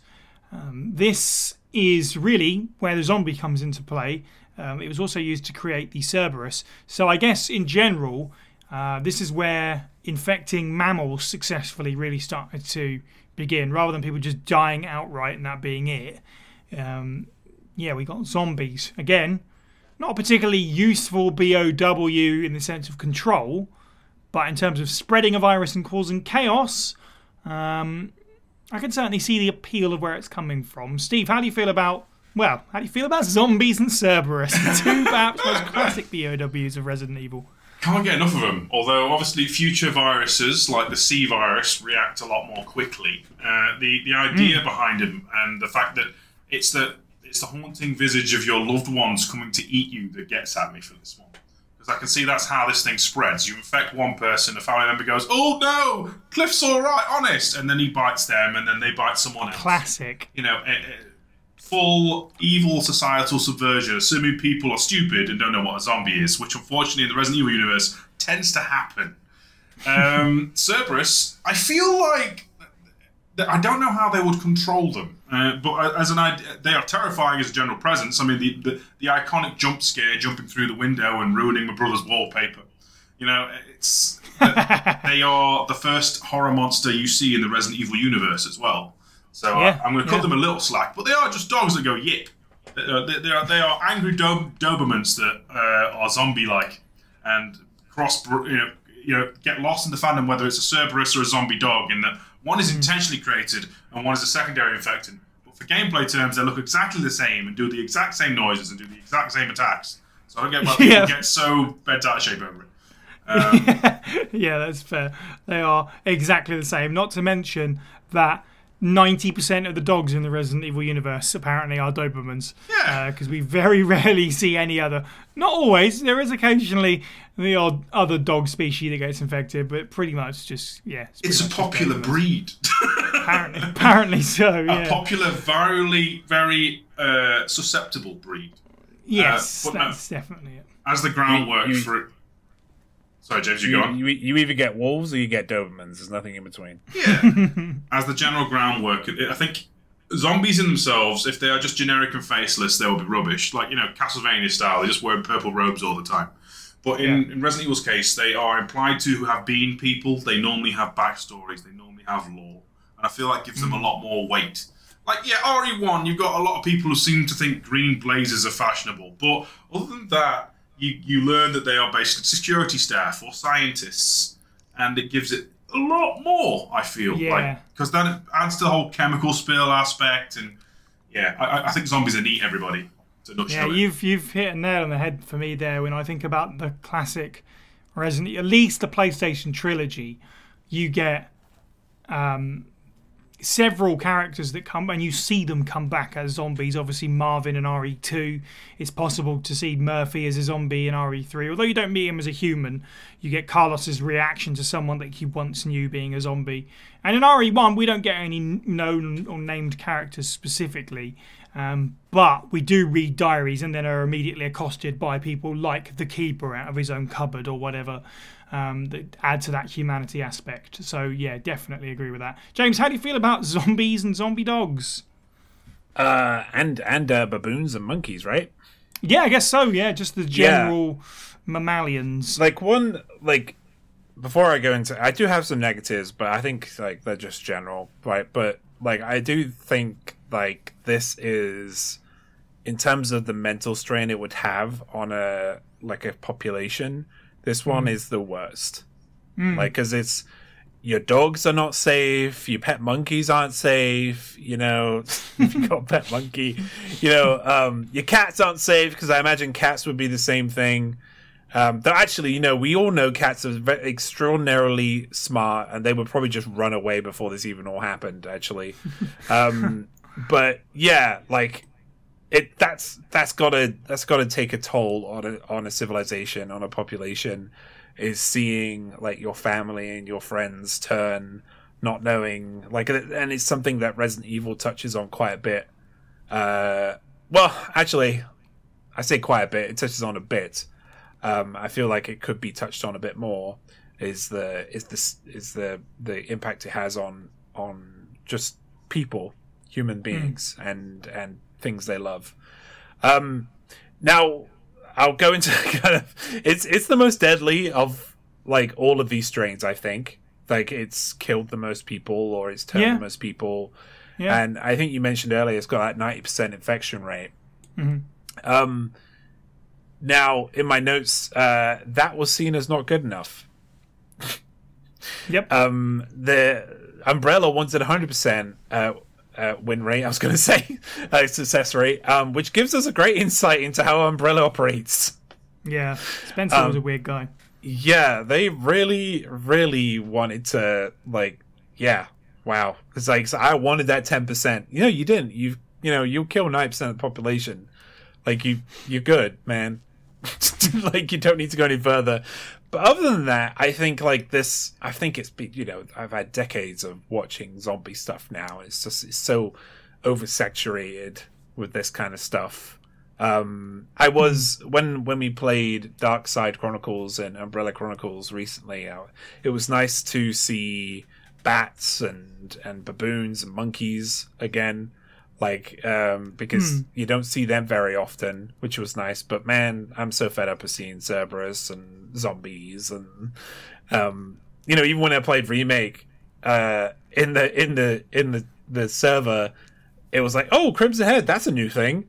It was nice. But other than that, I respect that this is the mainstay. This is why everybody plays, that will start to play Resident Evil in the first place.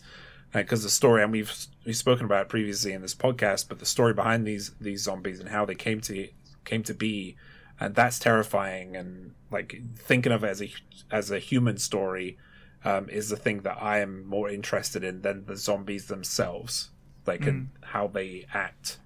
And how they go around, because I've seen too many zombies. Fair, that's fair enough. I can see where you're coming from.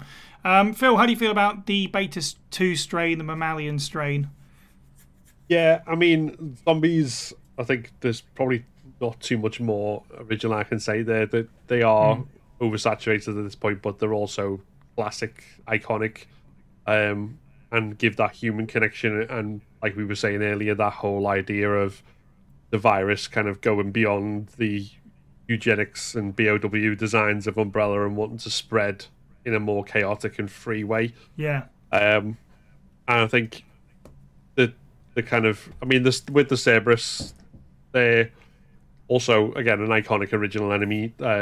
Although I do think if we see more of this kind of virus stuff in the future, I would like to see like a zombie Yorkie or a zombie bulldog or something thrown in there just for good measure.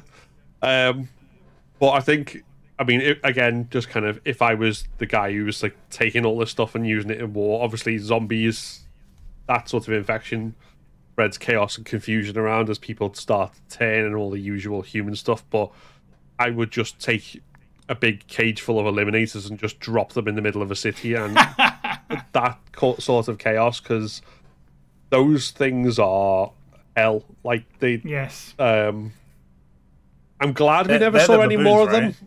From RE0. I'm glad we never saw any more of them in the future, but I'm also kind of surprised given their effectiveness as a stun-locking killing machine.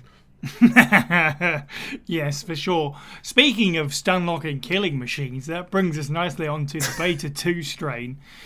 This is, I think, Steve, you said the glue, T-virus representing glue. This is really that strain. A more refined beta strain to create more combat-focused BOWs. Specifically, of course, we're talking about the Hunter. And again, I don't know this for certain, but it's easy to assume that we're also going to get the Chimera in this era as well, because this is where we start sticking DNA strands together, really playing God, things that were not meant to be. Phil, how do you feel about Hunters? Hunters, I think, are probably one of my favourite enemies in the whole series in terms of like just their kind of presence that they have and like the fear they inspire in you, particularly kind of if you face them and you're underprepared or you're trying to do a knife only run or something like that.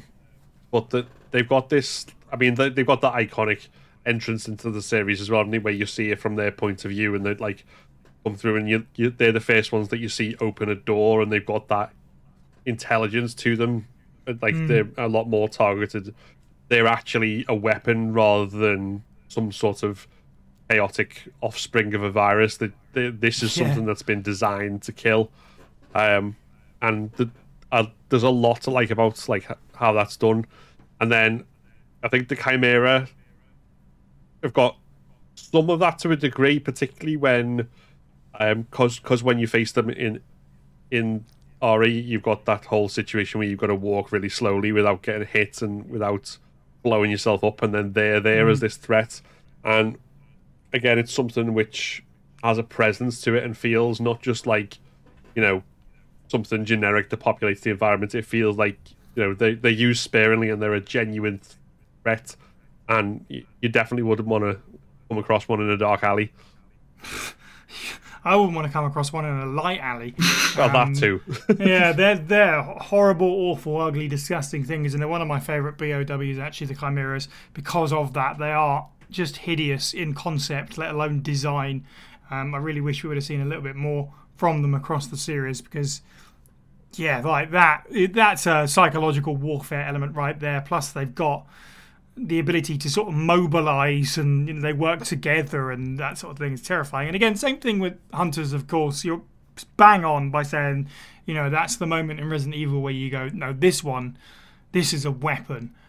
So, yeah, shout out to the Beta 2 strain for that, because I like that, where this is the evolution of, right, now we're getting somewhere and actually creating specifically designed monsters that can somewhat do our bidding, or at the very least can mobilise. James, how do you feel about the B2 strain, the Hunters, the Chimera?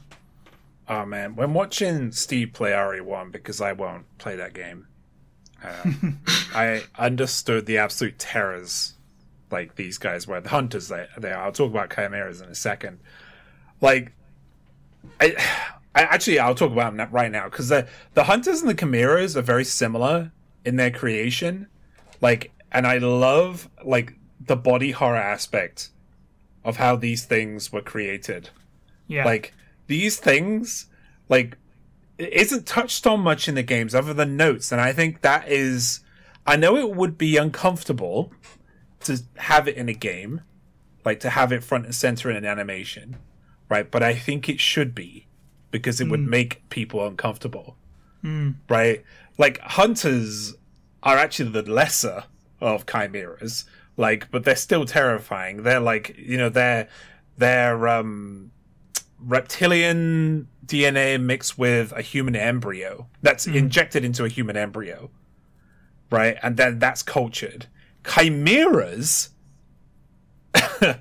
trigger warning, pregnancy, etc.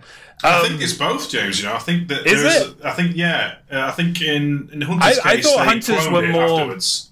They made someone deliver it first, and then they... Yeah, I think that's the case. I'm going to double check that, but yes, at least the first Chimera and possibly the first Hunter as well were birthed and then cloned. But yeah, basically, they're they find homeless women. But Umbrella found homeless women, brought them in, promised them things, impregnated them with these embryos, and then they birthed them. And it was gross. And that's I mean, just if you had that as a scene, not the actual, the deed, but have that as something, this is a threat here, on screen, is bloody awful. And just reading it in a note is awful. I feel like the closest we've ever seen to it in fiction since is Alien Covenant, and that's only implied, with it's actually, spoilers. It is Elizabeth Shaw and David. It's actually, I can go even further than that. It's a bad movie. But Aliens vs. Predator Requiem. Oh. Because the Pred alien in that, literally impregnates women by latching itself onto them and then, putting the eggs down their throat. That's kind of what I imagine. And it's so gross and disgusting, that it made me squirm. And it's that is the only kind of scary bit and about that movie, because it was the only bit I could really see. Everything else is really dark about that listeners, movie. But listeners, I know James has recommended, but winners don't watch that movie. Yeah, don't. You won't see it anyway, guys. It's literally they put the bloody darkness all the way down to 10. It's awful. But yeah, these two creatures, the Chimera and the various Hunters, are an example of the absolute lengths that Umbrella would go to make the very best BOWs they can without thinking of any consequences. You could just, with these creations, you can tell that they just didn't care, right? They just wanted to create something so chaotic right? Like that they were like, we can do it and we will do it, and here it is. You know, we don't care who we've hurt. Like, and that, I'd love to see that in a future game at some point, but I feel like we've kind of stopped that side of things. Maybe we'll revisit it far in the future. But yeah, that's my opinion on B2. It's my favorite. Favorite of the strains. We did have something in terms of, obviously not in the exact same way, but in terms of that kind of body horror impregnation stuff with RE3 remake and the drain demos and like sort of latching down your throat, which was just like a really uncomfortable and horrible scene anyway. But so we've got something of that, but like I doubt they'd ever go further to show it being deliberately used to create a BOW. It's that scene's iconic because of how disgusting it is, and the implication there is bad enough for me. But as the drain demons are kind of like a secondary offshoot from the Chimera being a secondary infectant. Gameplay wise, they're kind of functionally, at least in the original RE3, functionally very similar. So it was kind of nice to have that come back around in a way. Nice and also horrible. Steve, noted Hunter fan. Really? How do you feel about the Beta 2 strain? I feel like we talked about earlier about the potential positive applications or theoretical positive applications of the Tyrant virus in any way, shape or form. And this basically is the point where you could hand wave away in some version of Resident Evil where it's an altruistic virus that's just been let loose and gone wrong. All the other BOWs we talked about, this is where that line crosses, and this has to be malicious intent. Pure evil to make these things, to make these weapons of war. And I love them. Generally, in most games they appear, they are the elite tier enemy before the bosses. And in Hunter's case, they are easily the deadliest thing you're going to find in the mansion, followed maybe by Yawn, and then generously the Tyrant. They are terrifying. And generally speaking, I still occasionally get nightmares about Hunters. Chimera's less so. I find them disgusting and great as a tribute to the Fly remake with Jeff Goldblum. Brundlefly. They look like that to me. I just see that. But Hunters, there's a reason they've stuck around, and they've had like 4 million different variants, spin-offs and versions, almost as many viruses. It's because they're amazing. They're like Toadborgs from Bucky O'Hare, only they want to kill you and don't have mechanical parts yet.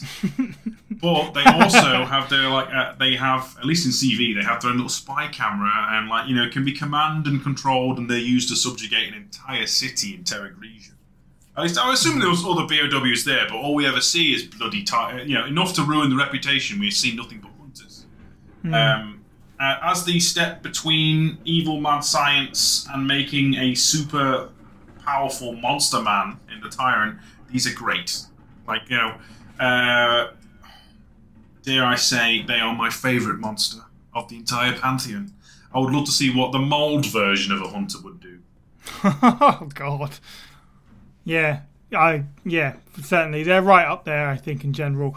And I think a lot of people wave the flag as well because they're, despite the fact that they've appeared through so many games in different forms, they still feel a little bit underrepresented in terms of the marketing, in terms of adaptation. We still haven't seen one in a film or a TV show, which is odd because they are kind of, in their own way, their own sort of poster child of Resident Evil, especially the first game.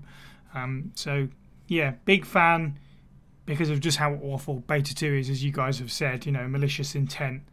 Could you? Then we move on. Oh, sorry. Yeah, just quickly. Could you imagine? I love that scene in Netflix Resident Evil in the tunnel, literally called tunnel, I think, or the channel with the lickers. But could you imagine that tunnel full of Hunters? Yeah, perfection. That would be so cool.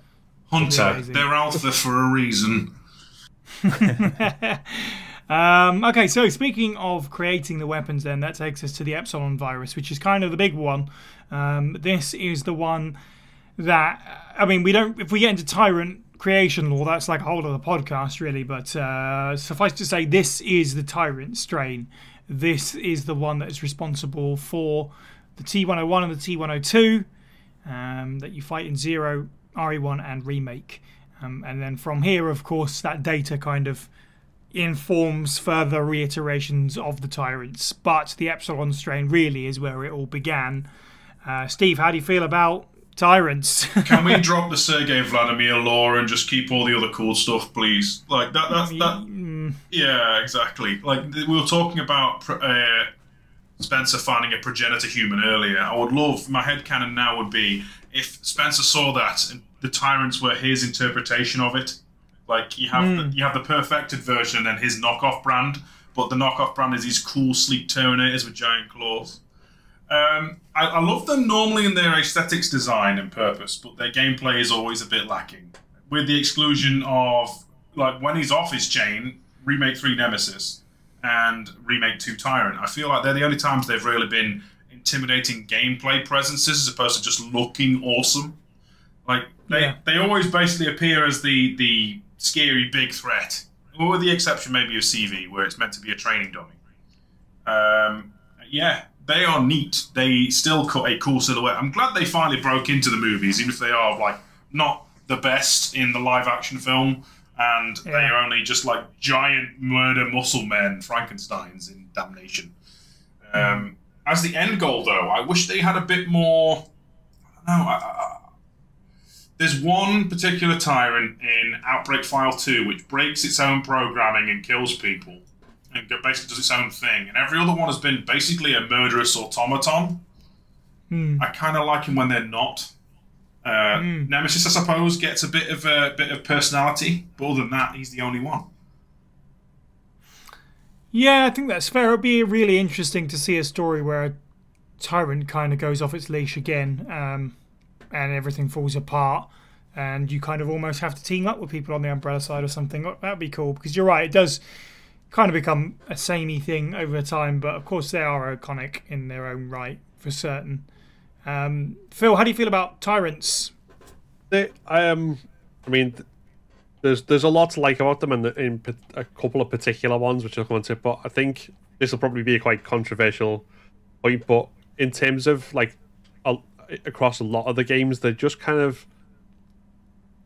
They're very grey in the fact that, like, you know, from the RE1 Tyrant versus the Tyrant that appears in Code Veronica in the plane, and there's a lot of sameness about them, which I suppose is kind of the intent that coming off an assembly line effectively to make, you know, this ultimate bioweapon. Whereas I find it a lot more interesting when you've got, I mean, obviously Mr. X and RE2, and particularly the remake version's got his own personality because of just how intimidating a presence he is. But then I think the ones, both Nemesis for just how much of a force of nature he is, and particularly in the original, because although it was scripted, and there was certain conditions that be met when he'd appear, that still absolutely, like, scared the crap out of me as much as Mr. X did. Like, even playing it a lot older than when I very first played it, like, when you start to hear him saying stars off in the background, or then he just appear out of nowhere, like, legging it down this really narrow lane that you can't escape from. There was a presence and a power to him, and that sort of thing, which I think made him a lot more compelling than the other kind of assembly line grey monsters. And then, but the other one was always William Bacon Tyrant, because of that fact that he's not something that's been made to follow orders and go off and kill a select target. He's done that himself to kind of rebel against Umbrella. He like injected himself, and he's kind of going off on his own mission, and there's more chaos there, and both in terms of his path of destruction and in terms of the way he mutates and the way his form evolves over the time of the gameplay. And I think that's what makes them more interesting than the others to me. Yeah, although of course the caveat there is that Birkin isn't T-Virus, he's G-Virus. So, I mean, that's what makes him more interesting. Like, so in that sense, yeah, T-Virus, unfortunately, Tyrant-wise, because of the lore implications, they do get a little bit samey, as you said, production line. Sorry, can I ask a question for you? Like, in this regard, like, and imagine if you're coming from the same camp as me and Phil, would it be more the way they are made, the way the sausage is made, if you will, like, you know, the non-hetero beta serotonin and all that evil twisted science behind their manufacturing is sometimes more compelling than the actual final result? Yes, actually, I really like the lore of the Tyrants, with a few exceptions. Like, you know, you mentioned the stuff there from Survivor and the plant where they start pumping them out once they've figured out, you know, they've got that combat data from RE1. Like, Survivor, actually, on that note, is a perfect example, because fighting the Mr. X's in Tyrant and Survivor is boring as any. I mean, that game's gameplay is not amazing, is it? But it's pretty boring. The most iconic moment is going to the room where there's loads of them, and they've been mass producing them, and that's scary. The idea than the actual face-off, certainly. I'm totally in that camp, and Steve, I'm completely with you. There are parts of the lore that I really love, like them, picking up death row inmates to turn into the tyrants. And the fact that, it only works for one in however many people is quite interesting and exciting. But yes, then you get Sergei Vladimir. I don't like the cloning aspect, and I don't really like that I wouldn't even say a Bond villain, he's way worse than that. It's just a caricature stereotype, boring. I am the Russian man from the Soviet Union. Here are my batch of clones. Have them, Umbrella. What a great novel prospect I am to the lore. Yeah, it's stretched it far too thin to me. The rest of it's really great. It's just let down by that sort of bit in the middle, unfortunately, but there you go. Survivor's a good example, actually, of kind of the lore and the backstory being a lot more interesting, as you say, than the end result, because obviously we had that quite dark story with the prison and like what they were doing with the youths and like using their parts and like why they tried to stage the escape, which is an extremely dark story that we never really got to see, and we instead got to kind of like mow down like 300 Mr. X's in a row or whatever. James, how do you feel about the Tyrants?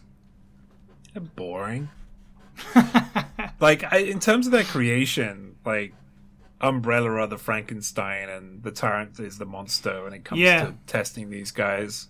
Like, they would die off or they would just cease to work. Occasionally one would work and we get what we have in the games. But the main thing that kind of I respect them as a they are a poster child. They're iconic in the series. I think there are creatures that should be higher than tyrants in that respect, because every time I look at a tyrant, I don't see super soldier, and that's what they're supposed to be. Okay, right. I see hunters as super soldiers more than I see tyrants. Yeah. You can run away from a tyrant.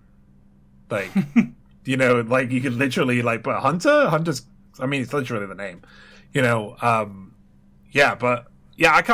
however, I can't help but think how much more deadly the tyrants would be if Umbrella actually worked on them better by splicing. It does seem like they got a little bit of combat data and they went, right, that's it, off you go, mass production time. It feels like there was a lot more research and development they could have done. They lost to a rocket launcher. Imagine how deadly a tyrant would be if they splice hunter DNA with it. Right? There's an what they would I want to see. And what they would have created. Or maybe, I mean, this is going into what my Crimson Head notes is, but I'm gonna put it here instead. Like a hunter V-acted tyrant. Yeah. A Crimson Tyrant, if you will. They have I mean, that would be dope, but we're never going to get that, right? They're slow. They have a very clear weak spot. I don't know what the heck Umbrella were thinking when they made this guy. These several that bit guys always gets me. Because it looks cool, said Albert to the rest of the people in the RJ lab. It's great for gameplay. It's great for us. Like, we can clearly see what the weak point is. It was very in back then. Yeah. To have a weak point, it was great. It's just like you have all these other characters, all these other BOWs, which are clearly more superior, and cheaper to make. Do we know how intelligent, generally speaking, a tyrant would be without its programming chip or whatever? Got an intelligence of 3, Steve. Oh, no, it's because I talked earlier about one going off the rails, and now for some reason, I don't know why, all right, the plot point of Tekken 2, right, one of the characters, Jack, a robot goes haywire, and it goes from trying to kill everybody to saving a little girl. And I kind of would like the idea of a tyrant going off the rails in the positive aspect, and it's decided I'm going to protect this small child. We've come up with a lot of great Resident Evil what-if stories tonight, haven't we? Give me a tyrant redemption arc. Yeah, I want a tyrant that can't necessarily speak, can't really emote, but wants to protect this small puppy. Like, you know. So Terminator 2 with the Tyrant. Yes, exactly. Yeah. Don't Cameron on that. Yeah, don't sue me, James Cameron. We've already took the mick out of Ridley Scott, though, so you're welcome. All right, I'm going to group the last two together because they are very related. Which, of course, we're talking about the VACT strain, as James alluded to. This extra mutation added in from Remake, or specifically just in Remake, really. Although, no, actually, that's not fair. It does come back around in RE6 subtly. But, yeah, the act of a monster going down and then coming back again. We also got this as explanation, retrospectively, for the liquor, which is actually part of the mass-produced strain. This is the strain that kind of winds up on the black market, I believe. But yes, so the liquor's similar thing. They kind of are creatures that have died of hunger and then come back again. So, you know, they do fall under the same umbrella of BOWs that have the V-Act, and that obviously makes them very different. Kind of that information shoveled in sort of separately from the fact. Steve, how do you feel about the V-Act monster? The monsters and the strain in general, I guess. I still wish it was more cohesive. Like, in my head, it always made sense that you should have zombie, then Crimson Head, then a liquor. The fact that it's basically... Yeah, it's a popular thing, isn't it? Yeah, I know they're not. Like, you know, one version is the V-Act, and then a later strain is obviously the liquor. You know, it boggles my mind that the movies are determined to make it so liquors are intentional creations. And obviously, I think they sort of are by the time of RE5. Like, that's more of probably Umbrella, found people, infected people, killed people, let them come back as liquors and so on. But initially as a secondary mutation, the idea of something coming back, and it's developed a new kind of intelligence and is now infinitely more dangerous than it was before. It's a weird one. It's like it's taken one step back in that it's died, but it's taken 3 leaps forward, and it's now way more agile, way more intelligent, way more dangerous. In that regard, I think it's neat. Like, we will talk about the Crimson Tyrant earlier. That's another awesome thing. Imagine a Resi game where you kill a Tyrant early on, and then late stage, like, oh no, he's back. And this time he's angrier with even more claws. Like, that is basically what Crimson Head is. And the fact that in RE1 Remake specifically, it's a mechanical choice, and you have to really plan your route around whether you're going to clear all these zombies out, try and not kill them so you don't make more of these things.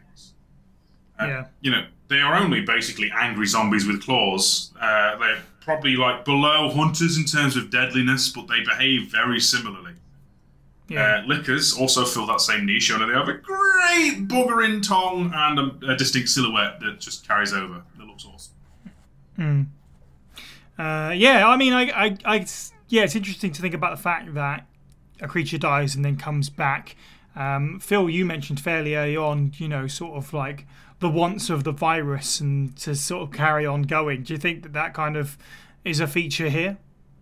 I think it definitely seems to be that kind of like, no matter what, they need to keep spreading.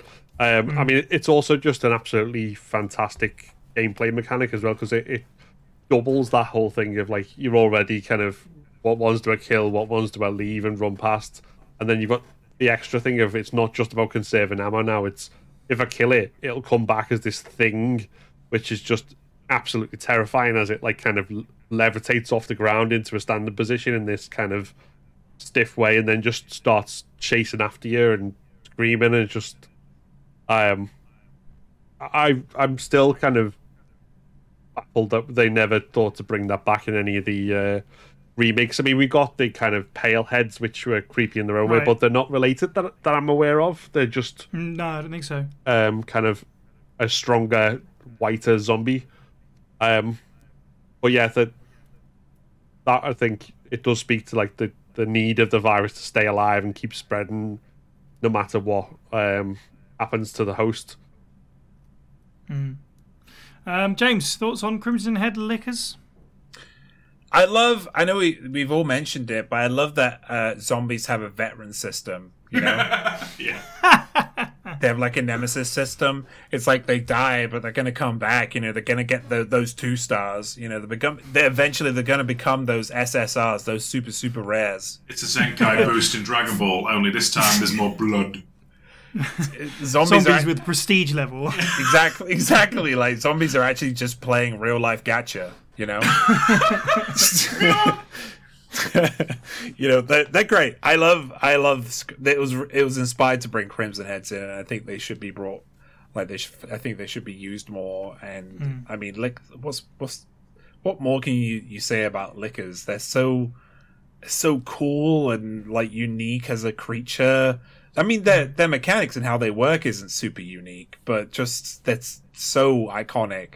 Like in this, like in how, like with how they've been designed, and it make, you know, I'll go back to something I said earlier on. They were a part of the mass-produced strain, so it would make sense that there would be more lickers than there would be of anything else. So it would make sense why we keep seeing lickers everywhere. But man, do I want to see other stuff. That's fair. Yeah, I'm in agreement. You know, I love lickers. It's hard not to love them because they're part of my favourite game. You know, it's an iconic scene in Resident Evil 2. But yeah, they're a little bit overplayed, which is unfortunate. I talked about the Hunters being the poster boys for Resident Evil in a way, and that's more for us sort of crusty fans that have been here for a long time. The lickers are the Chris Pratt, aren't they? They get everywhere. They have the best engine. Yeah, exactly. Lickers are the poster boys of Resident Evil.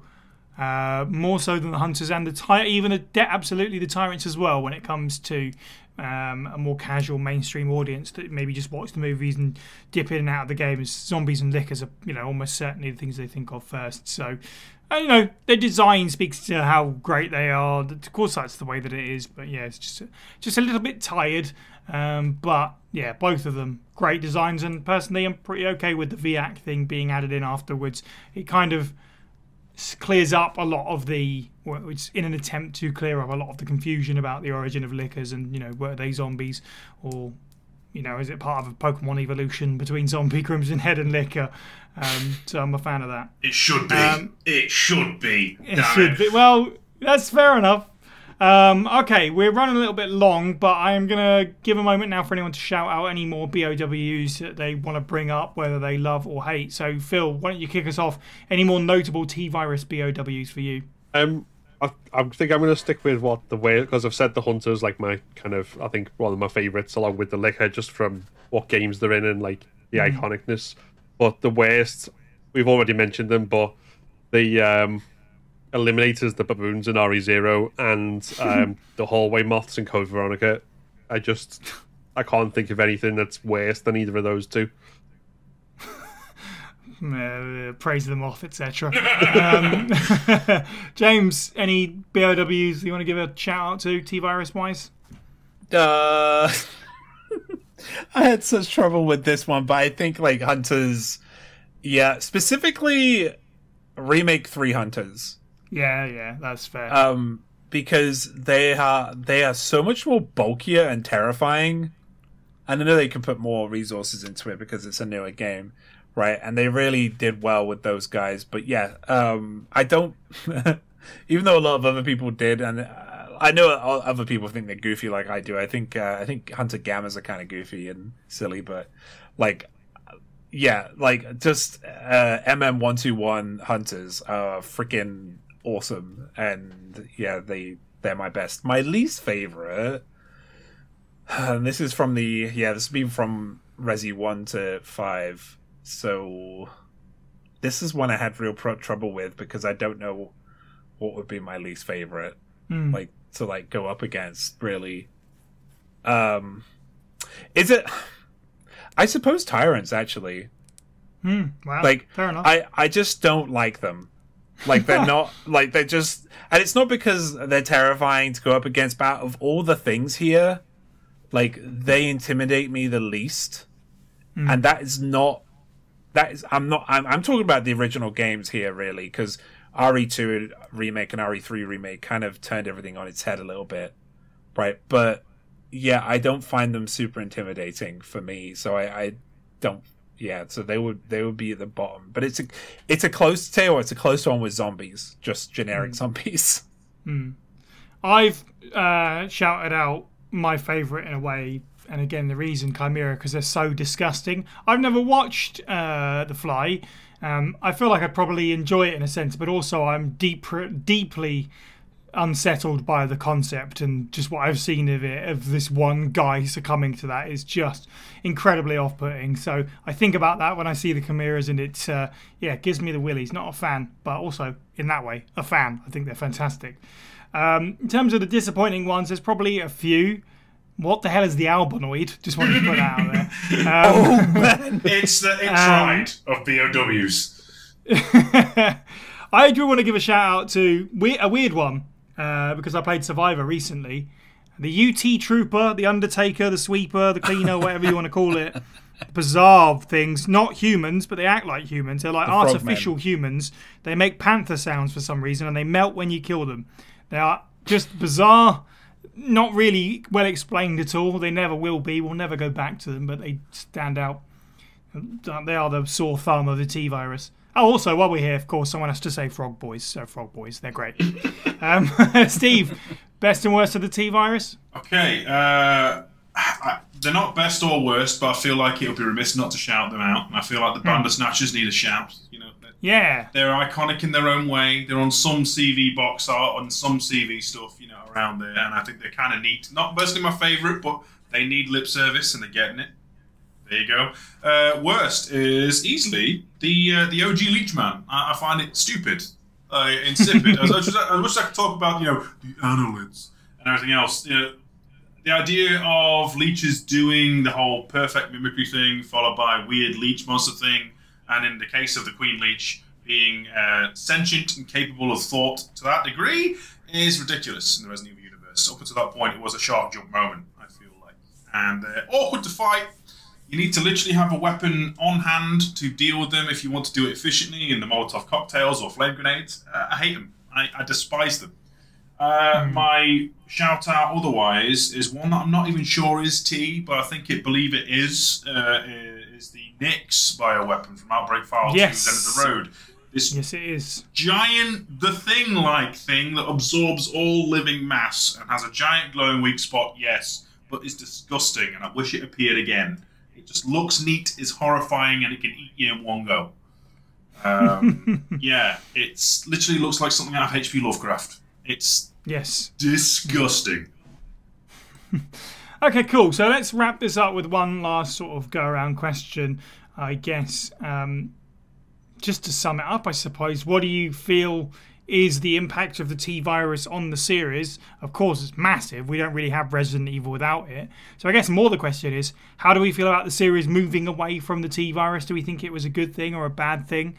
Phil, you're the guest. Why don't we start with you? How do you feel about the impact of the T-Virus and I wouldn't say the hole that it's left. That seems a bit loaded. But how do you feel about it since we've moved on?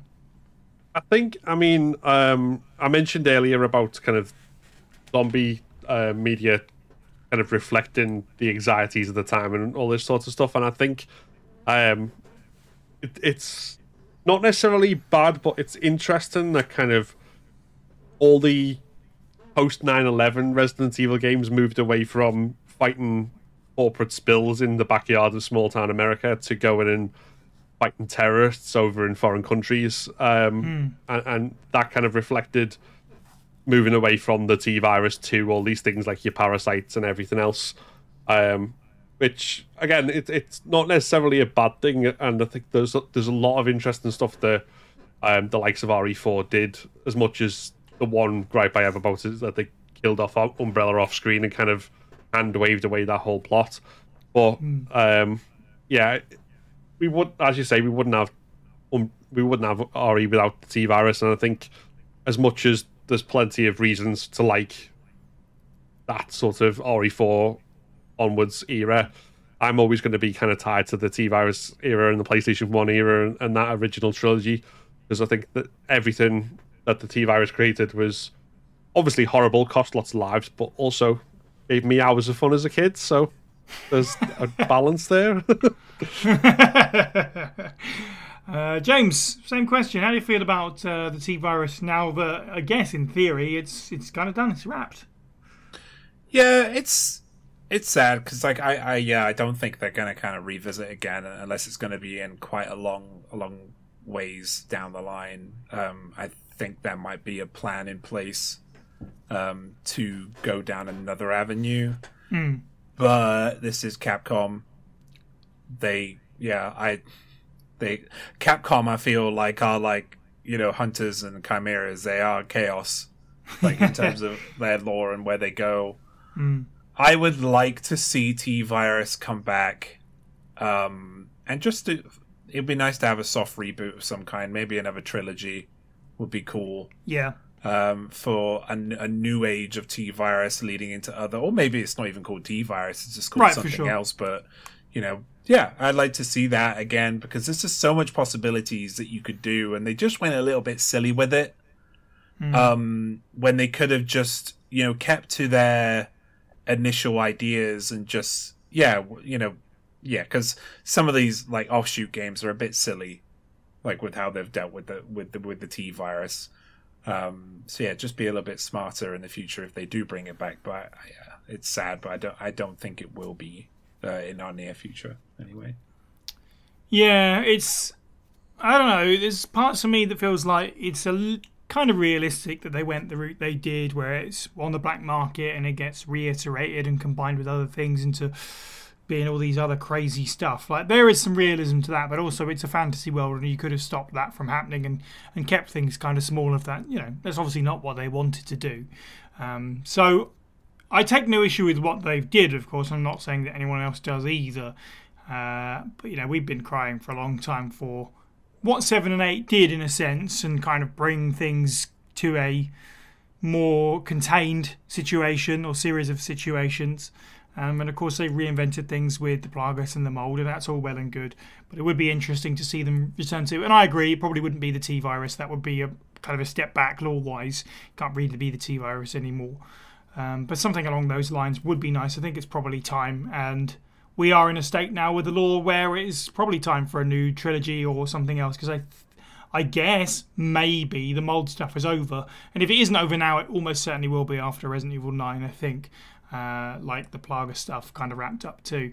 So yeah, it'd be nice for them to head back to a classic viral agent sphere for me, and maybe kick off a new virus that does a similar thing and creates new monsters and new strains that we can do a podcast episode about in 10 years time. Steve, how do you feel about the T-Virus effects on Resident Evil? I think the fact that it's got such a massive history, and that there are iteration upon iteration upon iteration, gives it a lot more weight than, say, the Mold, T. Veronica, the C-Virus. All of these other ones don't have quite as much history. Even the central thrust narratively, the progenitor virus, as it turns out, which basically becomes a form of Ouroboros, right? Or Ouroboros becomes a form of it. Like, you know, T is the big one. And I feel like, I counterpoint to everybody else, I feel like there is a point where we can look back, you know, as cringe as it is, and it was terrible in the final Skywalker, whatever it was, where somehow Palpatine returned. If there is just some evil Umbrella laboratory buried in the middle of bloody nowhere, and someone goes, aha, I have the perfect T pure or whatever, like someone comes out with a new, sexier T-Virus, this time it comes in black, I'll be fine with that. Like, you know, I would be fine with a new, because we know basically what it does, but it can always find new and interesting ways to improve on people. Improve on bioweapons, at least. Just no pan flutes this time. I mean it. Like, I feel like there is. It doesn't even need to have a new name. I feel like, you know, if it has the old name, it comes with it the old bugbear. Like, somehow Palpatine returned, only less. And we've come full circle. Yeah, I would agree, certainly. And you know, the series has kind of returned with the sense of we have Blue Umbrella and Umbrella Corps and stuff, so it does kind of feel inevitable in its own way. So I guess we'll see. We will continue to cover viruses in future episodes. Obviously, really, we haven't even talked about the various T-Virus strains, but of course there's all the offshoots like Abyss, like Phobos, TNG, Veronica, and so on. But that's definitely a podcast for another day. Nothing else remains for me but to thank our contributors, our Patreons, and our listeners. Join the First Aid Spray Discord server to become part of our community and hear the show early and unedited. And don't forget to follow us on Twitter, Facebook, Instagram, YouTube, and TikTok. All of these links and all of our content can be found at faspraypod.com. You can listen to the podcast podcast on YouTube, Spotify, iTunes, and all good podcasting apps. And if you like what you hear, please do leave us a review where you can and spread the good word. Don't forget you can support the show by picking up some merch or at patreon.com/FASprayPod for as little as $1 a month. In our next episode, providing we're not covering the demo, but watch this space, we'll be arriving by car and presumably leaving by boat as we explore a reimagined not Spain as the release of Resident Evil 4 Remake is nearly at hand. Join us for our immediate reaction. Thank you to the panel. You can follow all of us individually. I'm at Signiac_123. Steve is at FB Steve Was Taken. James is at MoistOwl@OFF. And Phil is at AKBlackandRed. And finally, thank you for listening and have a good week.